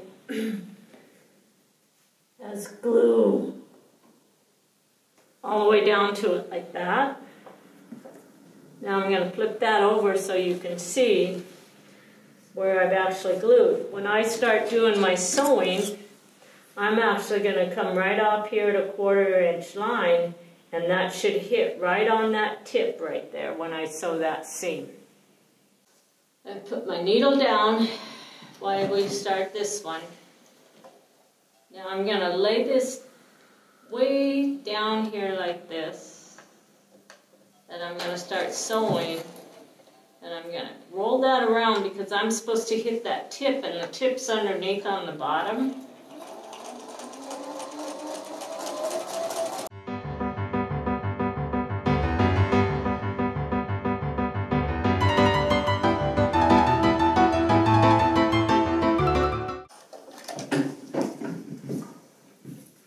And now I'm going to check that to see where that came out. And looking at it, I didn't quite hit that tip, but I'm going to show you a little trick so that I don't have to go back and sew it.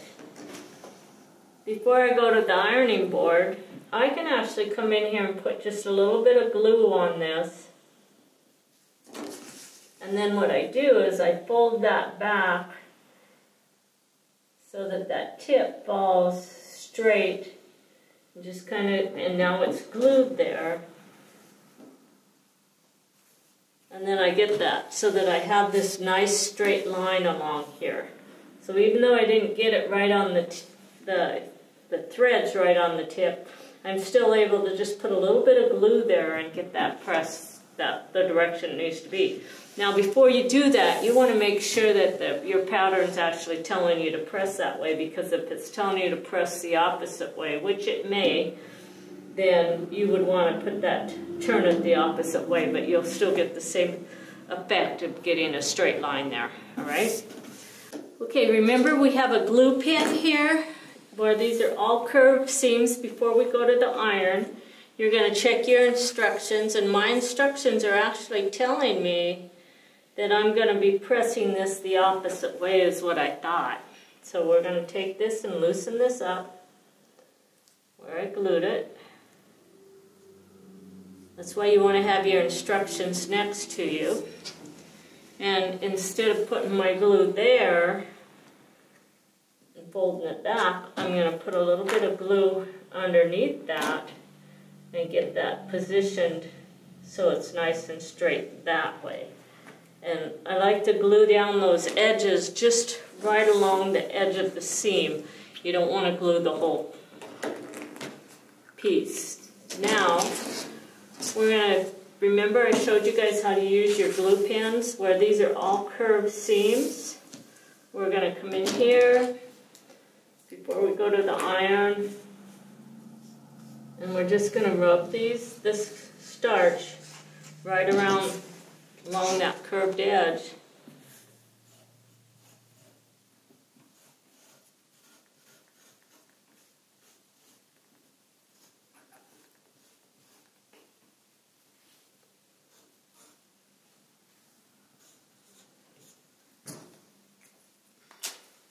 And then we're going to take that to the iron and we're going to press that.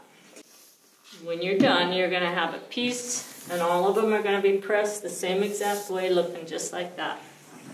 Okay, on page 9, I'm going to assemble the first half of my border piece.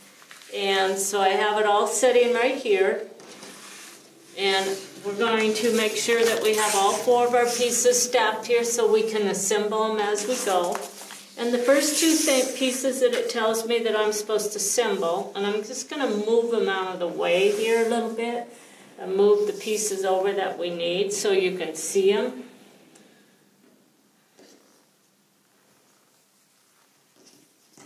And then this one's going to go here. This one's going to go like this.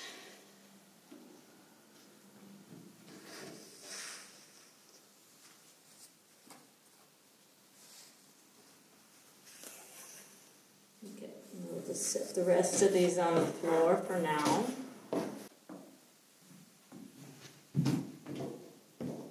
So now you can see what we have to do. And in my instructions it tells me that I have to assemble this piece onto here and this piece onto here. Alright, and then when you turn the page, then it tells me that we assemble these pieces together. After that, then this piece goes on to that, and then we assemble these 2, and then we join the whole thing. And we do have an S-curve, so we're going to put the very first piece together. We're going to grab our glue. We're going to match, put the glue right where the TRP line is, and we're going to match our TRP lines. Okay. And then we're going to bring it over to the edge. We're going to match the edge and then work that down like that.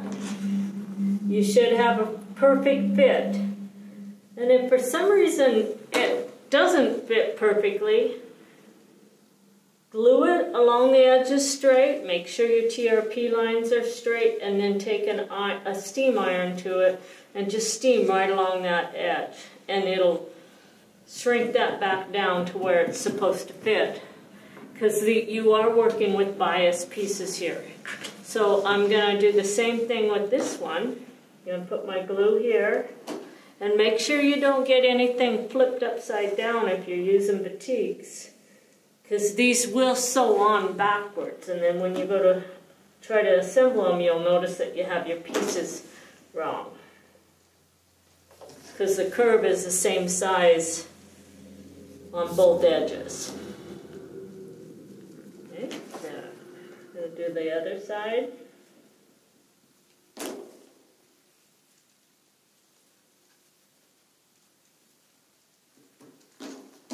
And after I get that, I like to double check just to make sure I don't do it wrong. And I have that correct. And this one's correct as well. All right, now we're going to run those through. I'm going to take a little piece of paper.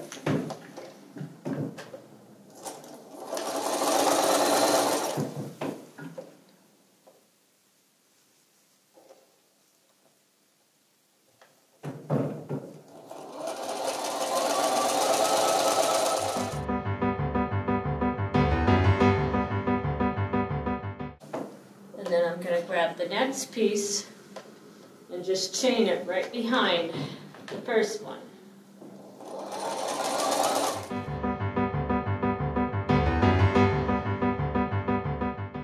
I'm going to cut the pieces apart.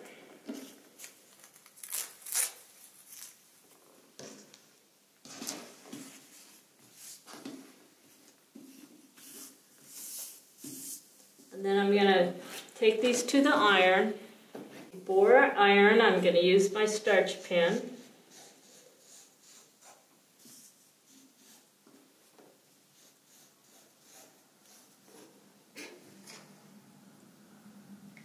The other thing I want to do before I iron is double check and make sure that I'm pressing them in the right direction.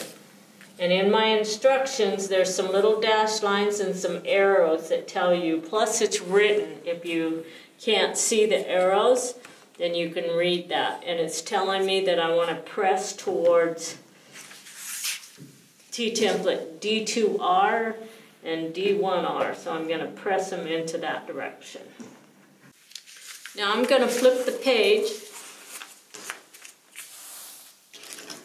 And on this page, it tells me to sew these two pieces together. And then it tells me to join these two pieces. So we're going to set this piece aside. And these are easy. I'm just going to flip them like this and make sure it's right. And I'm going to put a little bit of glue down on this corner. And a little bit of glue right there.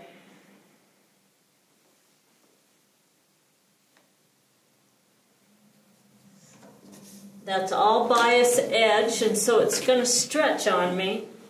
So I'm going to go ahead and glue the edges to secure them.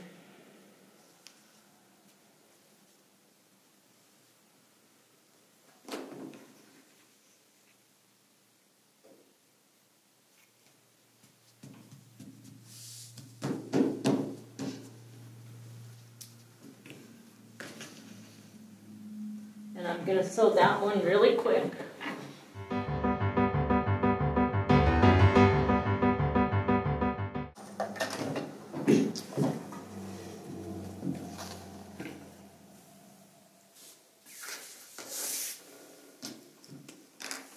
Just going to run my starch pen down there. And that tells me to press to this direction.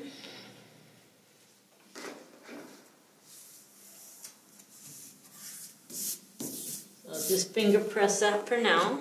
So now we're going to press these, sew these ones together.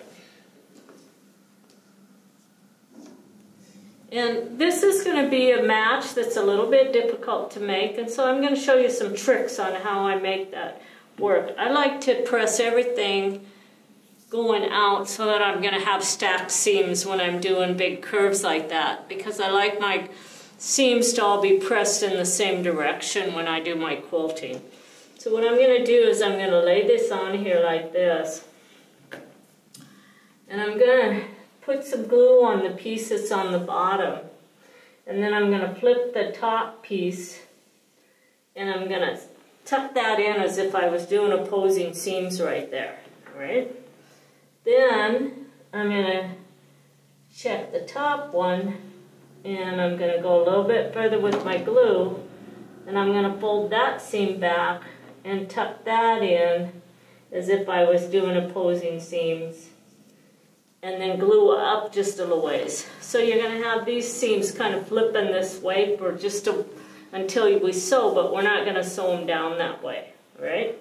Now we're going to come down here, and we're going to take a look at this seam, And these are actually stack seams as well.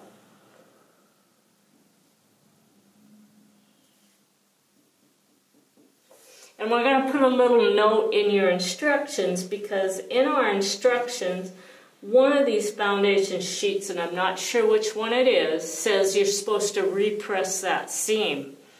But after I started making it, I realized that I can't repress the seam because it's already sewn. And I don't want to come in and try to undo, pick any stitches here and repress, because it's not that important. We can do a stack seam really easy. And so we're just going to take this. What I like to do is fold this back and see where that's going to match. And if once I get a perfect match at 1/4 of an inch right here, then you can eyeball that and see how it makes a little bit of a V. Then I can put some glue on both sides of that, and I can actually just flip that over, and now I'm going to have a match on that. We're going to put glue down here at the bottom. Have our smart corner there.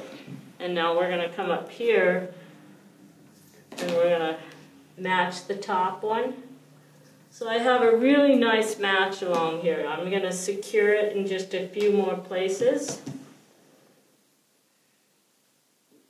I don't need to have a lot of glue on there, just a touch. And there's several types of glue sticks that you can use, or you can even use some clear glue that you can use to heat, that you can heat set it with your iron. Okay, so now we're going to start sewing here, and on this one, I'm gonna start with a little piece of paper because it's a little bit harder to get a hold of that piece. And I'm going to start, get that lined up perfectly.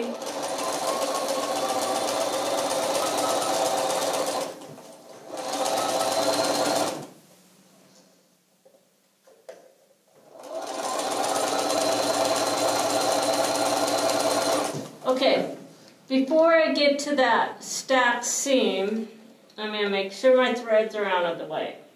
Then I'm going to fold this back, and I'm going to grab my stiletto here and point to this. I'm going to fold it back, and I'm going to make sure that right at that seam there that it's still tucked, and I'm going to sew right to the edge of it. I don't want to sew over that seam. When I'm about a stitch away from the seam, I'm going to hit my reverse stitch on my machine and go backwards. What that's going to do is hold that bottom piece of fabric that's under there from sliding, and now I can flip this piece back up over the top and sew. Then we're going to do the same thing on the one underneath it, and I'm going to make sure that it's locked together. And I'm going to sew towards the seam and hold on to it with my stiletto so it doesn't move. And about a stitch away from that, your seam allowance, you're going to hit your reverse button, go back, and then you're going to fold that seam back over the top.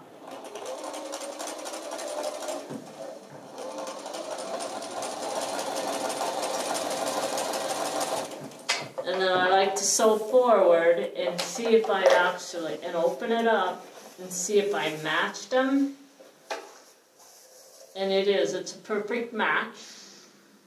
I like that. So I'm going to just continue. And if I missed it, then I go back and fix it before I finish sewing.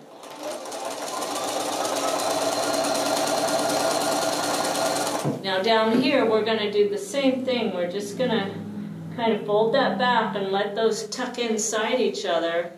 So you have opposing seams now, and I'm going to sew until I'm about one stitch away from this seam, the stitch from your other seam. Then I'm going to hit my reverse button, back it up, and then flip it back over, and hold that down with your stiletto, and sew right over the top.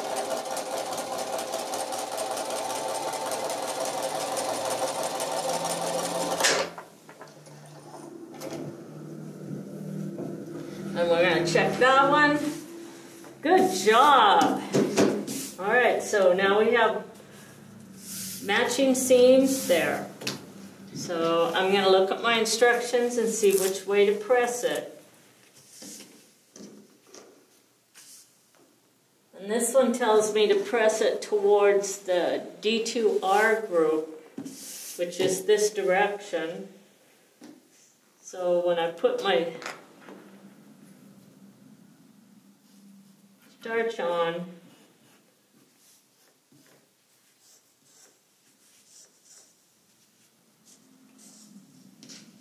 that just opens up those seams really nice along where we've done all of the stacked seams.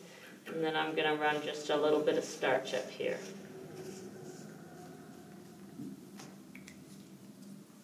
Now we're going to go to the iron, and I'm going to grab this piece and iron that at the same time. Okay, we're back from the ironing board. Now, see how my lines are pressed? You can kind of see the seam allowance where it's all pressed that way. When I did that stack seam and this one, it's the same, everything's going the same direction. I know that it might be kind of hard to see what I was doing there, but we do have another video, and we'll attach the information where it's a close-up of the camera right on the machine when we did a stacked seam, and you can reference that if you were not able to follow what I did when I was showing you how to do that stacked seam. All right? So something else I want to bring to your attention is this line right here does not match up with this line, okay? They weren't separated that way. This is what we call an S-curve. And an S-curve is basically broken into two curves. So what I'm going to do is we're going to match up all of these pieces, and we're going to find the transition point. And the transition point on this S-curve is right here. And there's a TRP line there, and that's going to match up right there. So I'm going to take my fingers right there, and there's my 1/4 inch, and so that line is going to, those two spots are going to crisscross, okay, like an X seam. Then you're going to start sewing there, and we're going to sew from here out to here. Then we flip the piece over, we come back and we start here and we sew from there to there. And that's the way we do all of our S-curves, right? Before I do that S-curve, I'm going to actually sew this piece on. No, actually my instructions tell me to sew that S-curve first, so we're going to get that out of the way. And I'm going to put just a little bit of glue right across the top there. And then I'm going to grab a pin, we're going to flip that over. I'm going to turn this just a little bit. And remember, I want it to come in about 1/4 inch to where I can hit my 1/4 inch seam here. So when I bring this in, I'm 1/4 inch from the edge, and when I open it up, I'm going to hit right onto that seam there, okay? And that's where your transition mark is. Now, after we get that done, we're going to come over to the next one. And these two pieces, these are TRP lines. And I've actually just stitched them with just the needle rather than thread, because I'm working with batiks, and it shows up really well with our batiks. And then we're going to flip this back along the edge. And I'm going to match up my edge. It's a nice square corner there.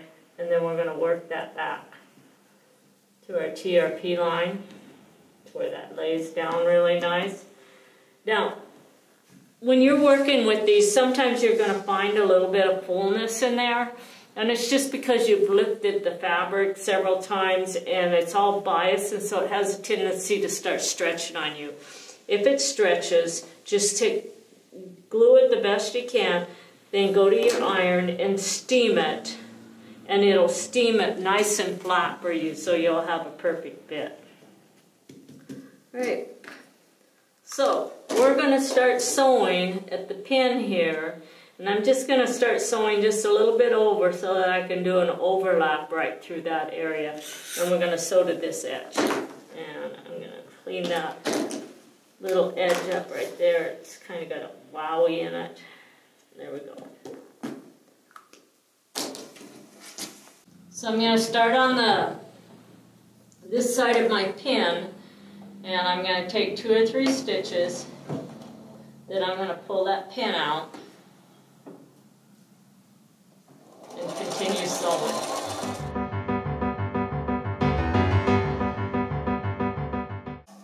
Okay. Now we're going to take this piece and we're going to flip it over. I'm just going to clip off these threads right here. I'm going to flip it over, and we're going to find the TRP lines. Put a little bit of glue there. And match that up.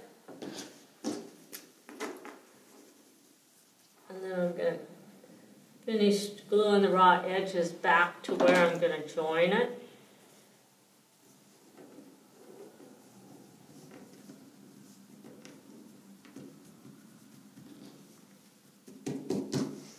And then we're going to come over to this end.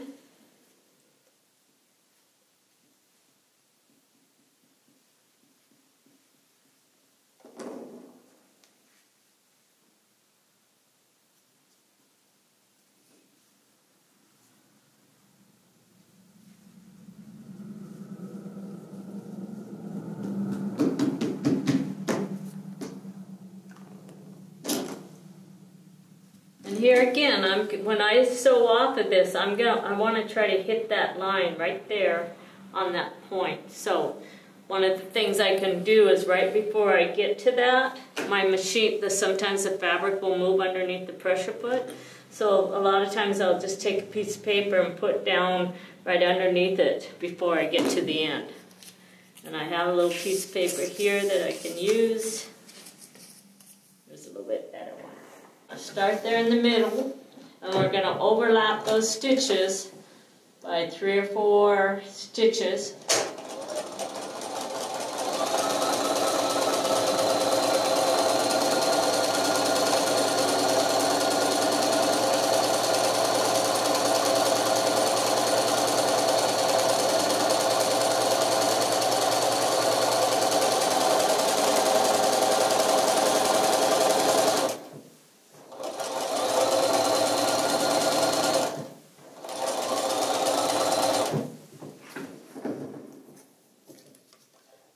Get to the end, just slip that little piece of paper under there, and it'll trap through there, and your pressure foot won't, your feed dogs won't grab that bias.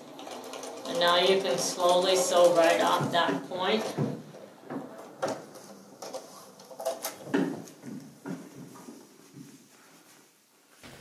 It came out right on the point like it was supposed to. And now I'm going to look at what my pressing, and on this one it has me pressing this in, so I'm going to tear that little piece of paper off, and I'm going to quickly put a little bit of glue there. And I like to do it for a couple reasons, because I'm getting old, and by the time I read my instructions and then get over to my ironing board, I forget which way I'm supposed to press. So if I'll glue down my edges on a couple ends, then I'll remember which way I'm supposed to press them over there. So here we go, we're going to do this one as well. And I'm just going to put a little bit of glue there. I don't want a lot there, just a touch. Because when you have really light fabric, sometimes that glue will show, so you just want to put a little bit right along the edge of the seam. Now, I'm going to do my pressing on that after I'm going to go ahead and we're going to sew this piece, and then we'll go back to the iron and we'll get all of that pressed down. All right? So, on this one, I have two TRP lines that have to match, all right? Unfortunately, and I don't know why, but for some reason Bradley has this one off. And so we're going to circle that in your instructions so that you can see where it's off. This one is correct, so if you look, you're going to have just a little bit of space in there. But this is the one that he has off is going to come right down at that line there. So anyway, on occasion we'll get one of them down at the wrong spot, and we're sorry about that, but we can't do anything about it now other than tell you to watch out for it. This one is correct, and I'm just going to put some glue along this edge, even though I know that those aren't going to match, but at least I know about where it needs to be. This, we're going to match up here, and then this one, I was about a ½ inch off on that, so I'm just going to place that. And then I'm going to double check and make sure that it works out just fine with this. And if I look at that, that is going to, I do have that in the right spot there. All right, so we're going to glue that.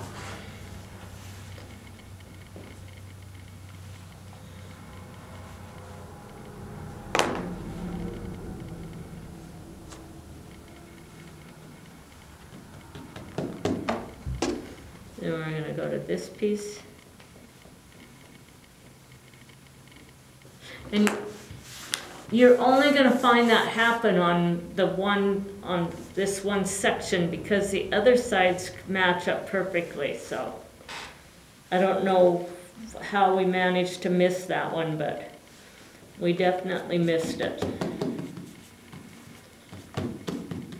And so this seems just a touch loose right there.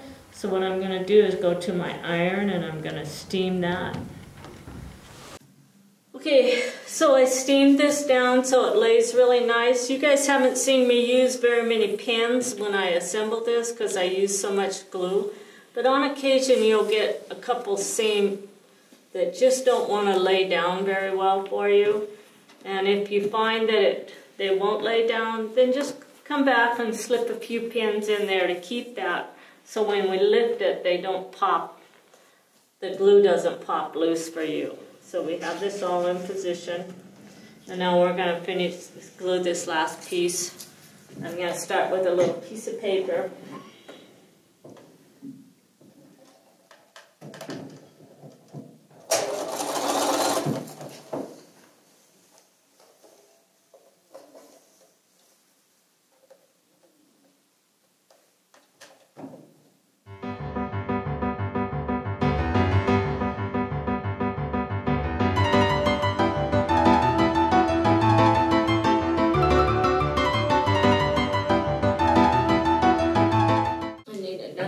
Piece of paper.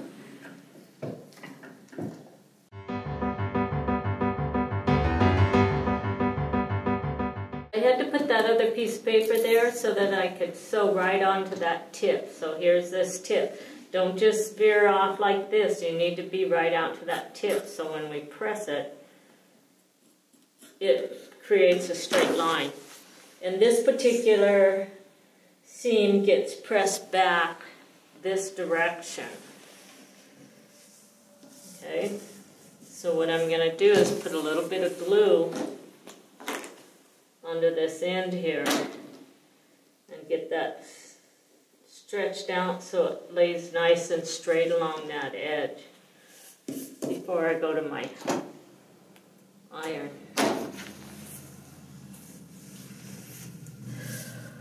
This piece came out nice. We'll pull the paper off.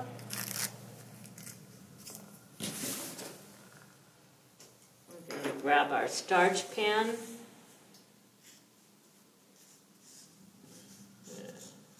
Run that starch right down on that curved seam.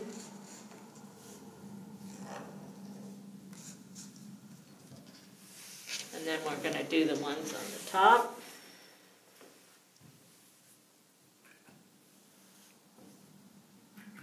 And all you have to do is just press on the tip of this and more the starch comes out for you. And you can replace these little tips in here. And we'll give you the information on who this comes from. Right, I'm going to go press this. And there's part of our border section. So now we're going to go back and we're going to do the border section for the other piece. My table wasn't big enough to do them both at the same time.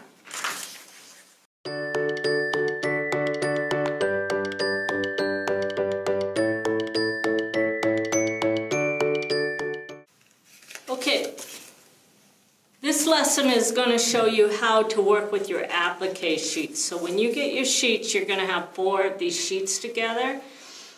And what you're going to do is just take one of the sheets and you're going to number these pieces to match what's on your newsprint. So when you open up your newsprint sheets, there's a whole bunch of numbers on these pieces and you want to be able to match those so that you know which ones go where. Then after you get that done, you're going to actually pop out all of your pieces, and I like to actually use a rotary cutter, but I don't have a rotary cutter with me right at this moment. So see how I'm just taking my finger and I'm popping each one out like that, okay? And then we're going to pop this one out. Now, don't throw these sheets away. After you get this popped out, you want to keep them, because this is your template for putting these flowers back together. If you throw it away, you'll never be able to get the flowers back together the way they're supposed to fit.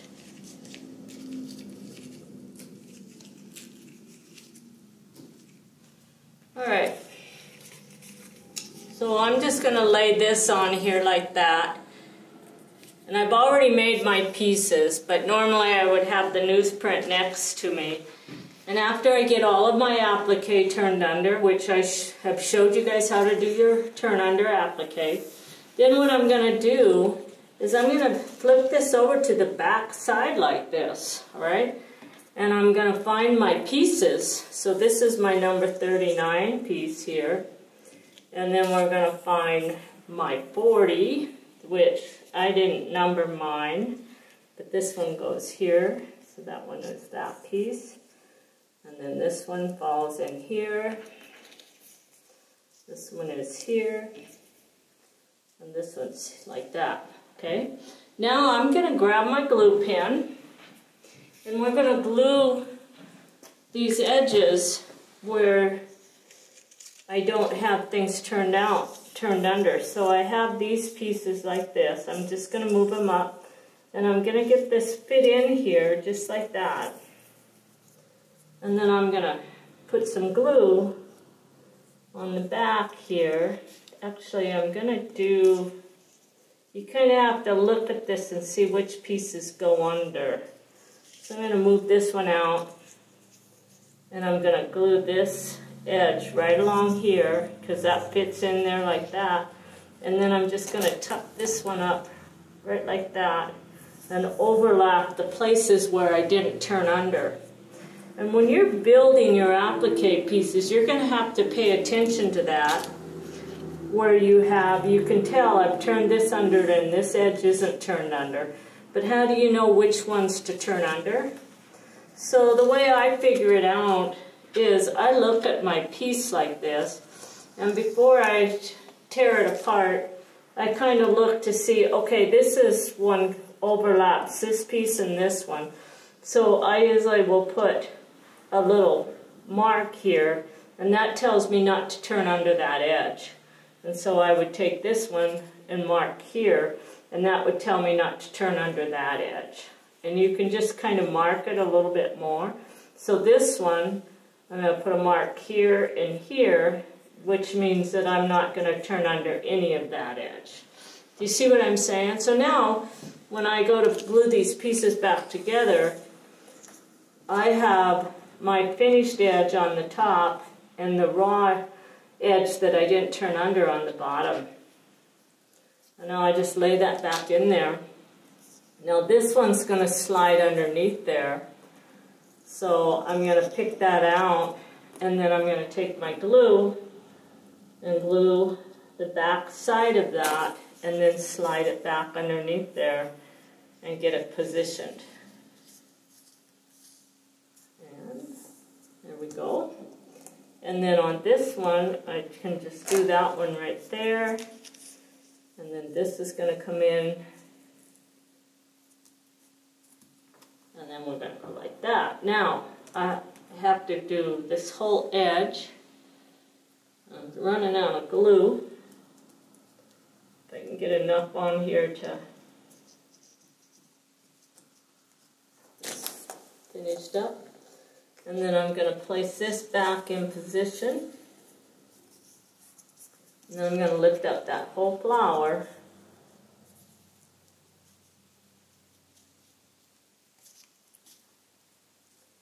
Place that on there like that. So now when I flip it over, my flower is the same size as the shape of that paper. And that way I don't have to worry about it coming out as different sizes. And then we're going to do the same thing here. So if I look at this, these are my pieces. So this one I had numbered because I didn't know if I'd remember which pieces go. So on this one, this is folded under, so I'm going to put some glue on it. And then I'm going to slip it in place.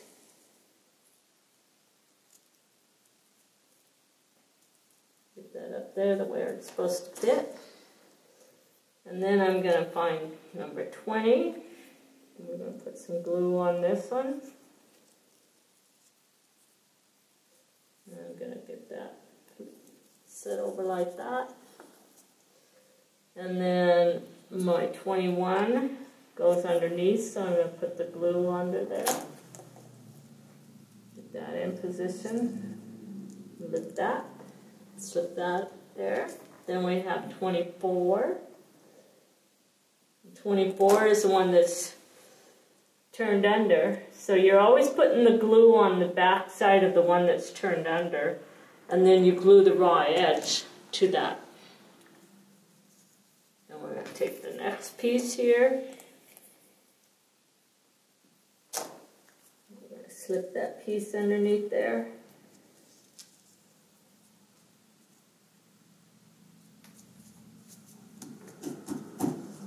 Alright, so now this is a good time to come in and actually clean off those edges instead of after you've glued them all together and they're drying.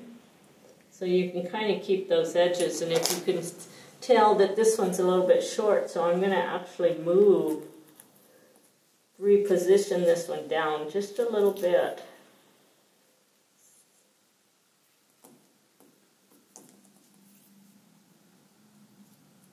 And then I'm going to check my piece and make sure it's still fitting, and it fits really nice in there now. And now we're going to take this piece,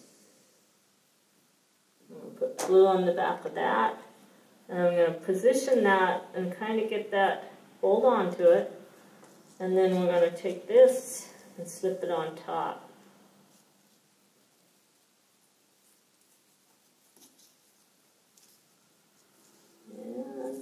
Need a little bit more glue on the back of this piece. It's not wanting to stay. There we go.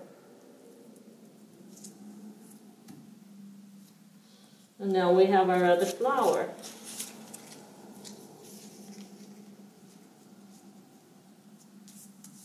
Now, one thing I do want to mention is in the process of doing this, this is for machine applique, the way I'm going to show you how to do the machine applique. If you end up with a little bit of messy glue and stuff on top of your pieces when you're done, just leave it there until you get it actually appliqued onto your quilt. And then again, you can just take that little Clorox wipe and wipe the top of that off, and it'll dissolve that glue without having to throw a wet wash rag or something. It's just a little bit of moisture, and it'll clean all of those spots of glue off for you and clean it right up. Alright, so we are now ready to put it onto our top. I want to go over how to set your applique up on for the big border sheets, because you have to make sure you get the pieces right where they're at, especially if you're doing like the digitized designs. So if you look at your sheets, there's 2 sheets, and I'm working with the LP60. It has the whole layout on this sheet, and then it has some lines that kind of help you see where you need to lay your pieces. All right. The very first one I did it wrong, so I had to pull everything off and then start over because I didn't start up in this corner the way I should have. So I do want to go over that so that you understand that. The other thing we're going to go over is I showed you guys in one of our other videos that we have these light tables. There we go. Right? So you're going to want this light table. And then you're just going to lay your sheet over the top of it. Remember, I'm going to put some repositionable glue on the back of it, because then my paper's not sliding on and off. And even though it gets on the glass from my light table, it's fine because it washes right off with our Clorox wipe. You just have to rub it for a few minutes and then it's clean. So I'm gonna take this and slip it basically like this to get you started. And then we're gonna take our sheet or piece here, and you have your seam that goes down like this, and then we also have this marked on the sheet as well, so you want to match both of those up. And this line here, right here, this is the edge of your quilt, right? So you're going to take this and set it in here like that. And get this lined up. And I'm going to slide it over just like about 1/4 of an inch. There we go. So I have about 1/4 of an inch overlapping that, but on the outside I'm pretty much right on that line. Okay? And then I can see if my line's matching up. Now I'm going to move this over. And I'm going to put some repositionable glue on the top of the paper right here where my applique isn't, just so that I can kind of, it'll hold that in place. And then I'm going to line it up with the this other black curved line, which matches up with this. Okay?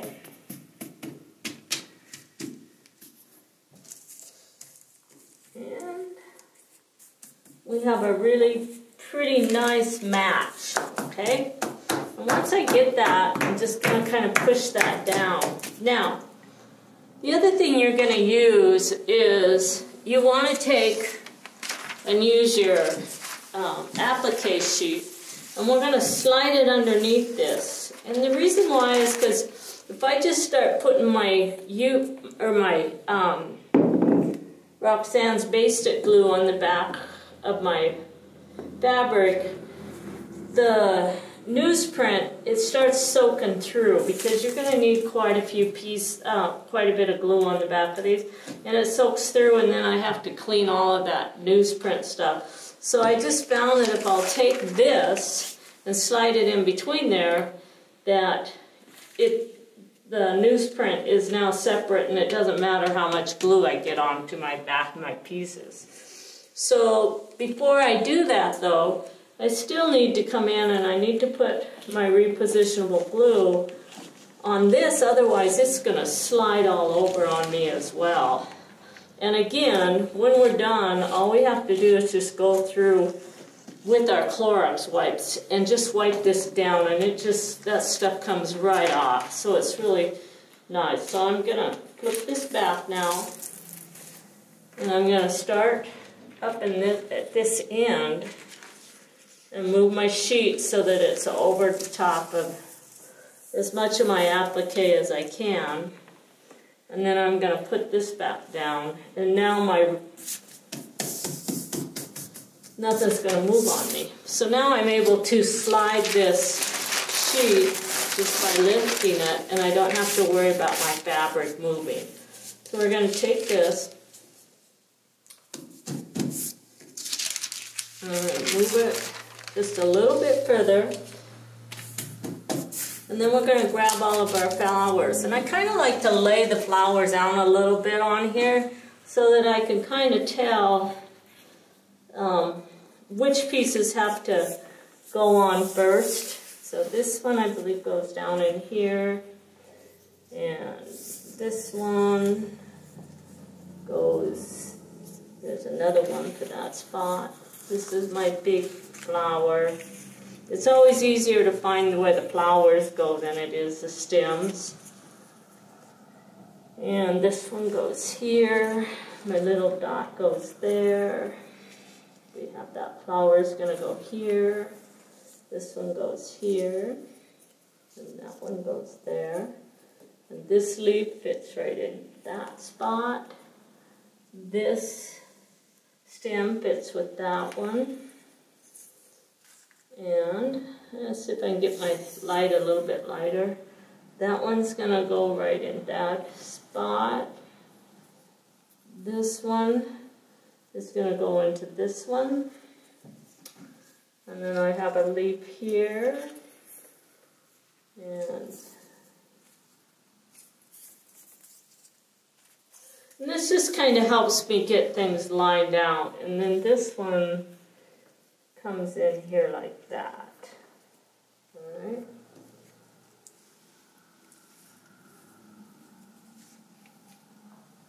And this little flower goes over here like this. Okay, so that's kind of the area in which everything's going to go. Now I have to kind of look at it and see, well, which one's going to fit underneath it. And this one's actually going to be the very first one that I put on here. And I got to grab my little scissors. And what I want to do is take my glue, and I like to just have a cup, and see how I have a Clorox wipe in the bottom, and then I just put my glue inside there, and that keeps the tip moist as I'm working on this. So I'm going to take this, and I'm just going to put my glue right down the back of this. And I'm going to put just a little bit on the fabric as well. And then we're going to kind of set this in place, and you can match that right up where it goes.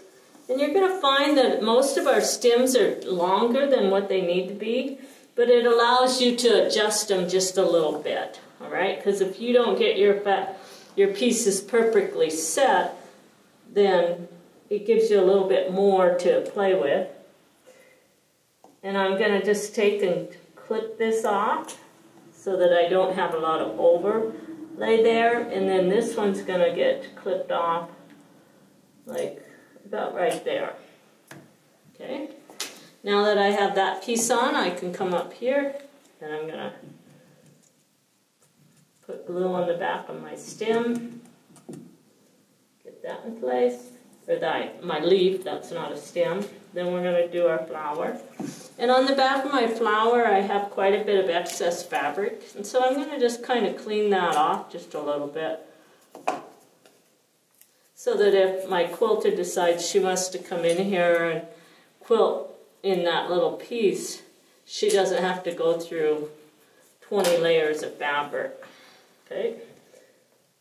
And then we're just going to, when you put that glue on, try to stay away from any places where you're going to do applique, because your glue dries really hard, and it's very easy to break a needle when you hit that hard glue. So this is for machine applique the way I normally do it.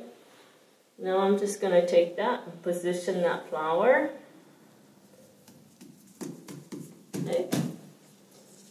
And then we're going to take this one. And this one, actually, I don't want to do that one yet because I need to put my stems down. So this stem's going to go right here.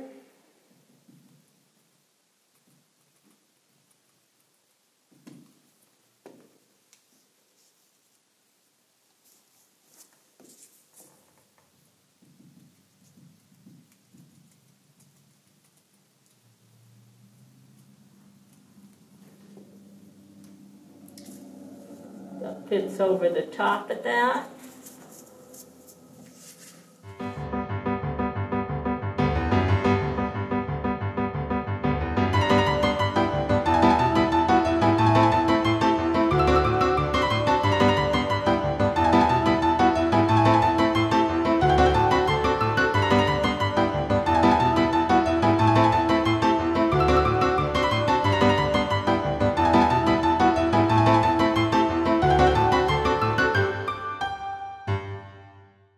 Okay, here's our piece. And we have everything glued on here. So it's ready to go to the machine and do my machine applique.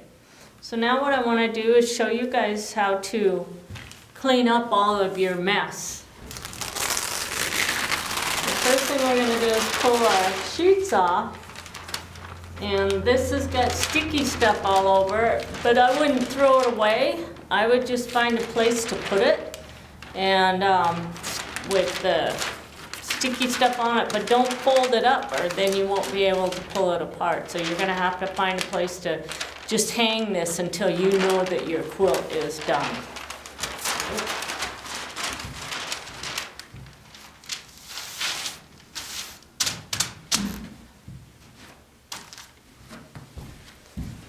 Now I'm going to take my sheet here and I'm just going to grab my Clorox wipes here.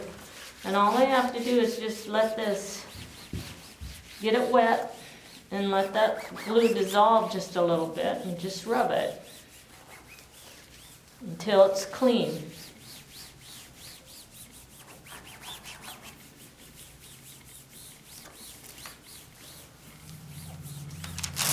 Now we're going to flip it over, and we're going to do the back side of it.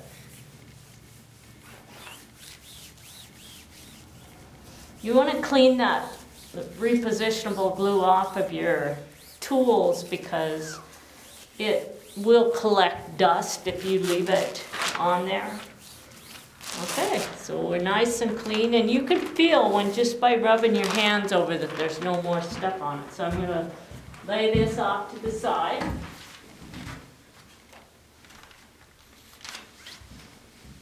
And now we're going to do the same thing with our table. Our light table here needs to be all cleaned off. And you can, if you turn it on, you can see that you're getting all of those little specks of glue actually show up. And at some point you're going to want to throw that one away and pull on a clean one until you don't see any more specks on it. Then you have a nice clean table.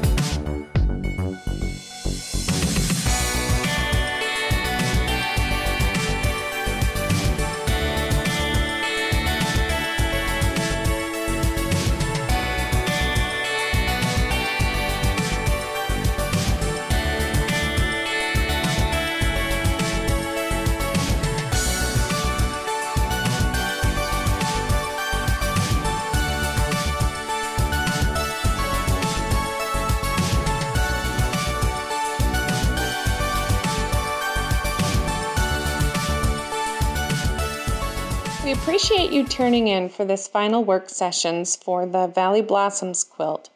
Remember, if you are doing digitized embroidery options, however, you will need to join us on July 25th, where Vanessa Fromm will give you a wonderful introduction to digitized embroidery and Quiltworx patterns. While this information presented will use Valley Blossom components, it will be a great learning tool for other designs that use digitized embroidery and our collaborative efforts between Fabric Confetti and Quiltworx.com as well. If this is your last workshop with Quiltworx on Valley Blossoms, we would love to have you send us a picture of your finished quilt. You can do so either by sending us an email or posting it to the Quiltworx support network. To find more of Quiltworx.com on social media, we encourage you to follow our newsletter, our various social media pages, and our YouTube channel. Also, check out Quiltster on Facebook and on YouTube as well. We are looking forward to releasing a wide range of instructional and information videos over the next 6 months, as many of our workshops have been canceled and interacting with our customers is key to ensuring success on our patterns. We hope you join us for these additional events and that the information presented in this work session has been valuable for you. You might also check out our other currently posted tutorials on our playlist section of our YouTube channel. One additional work session is there for a design called Amethyst. The others are tutorials on some of our introductory designs as well. Again, thank you for joining us from Judy, Judelle, and Vanessa Fromm, whom you'll meet on July 25th, and the Quiltworx.com staff.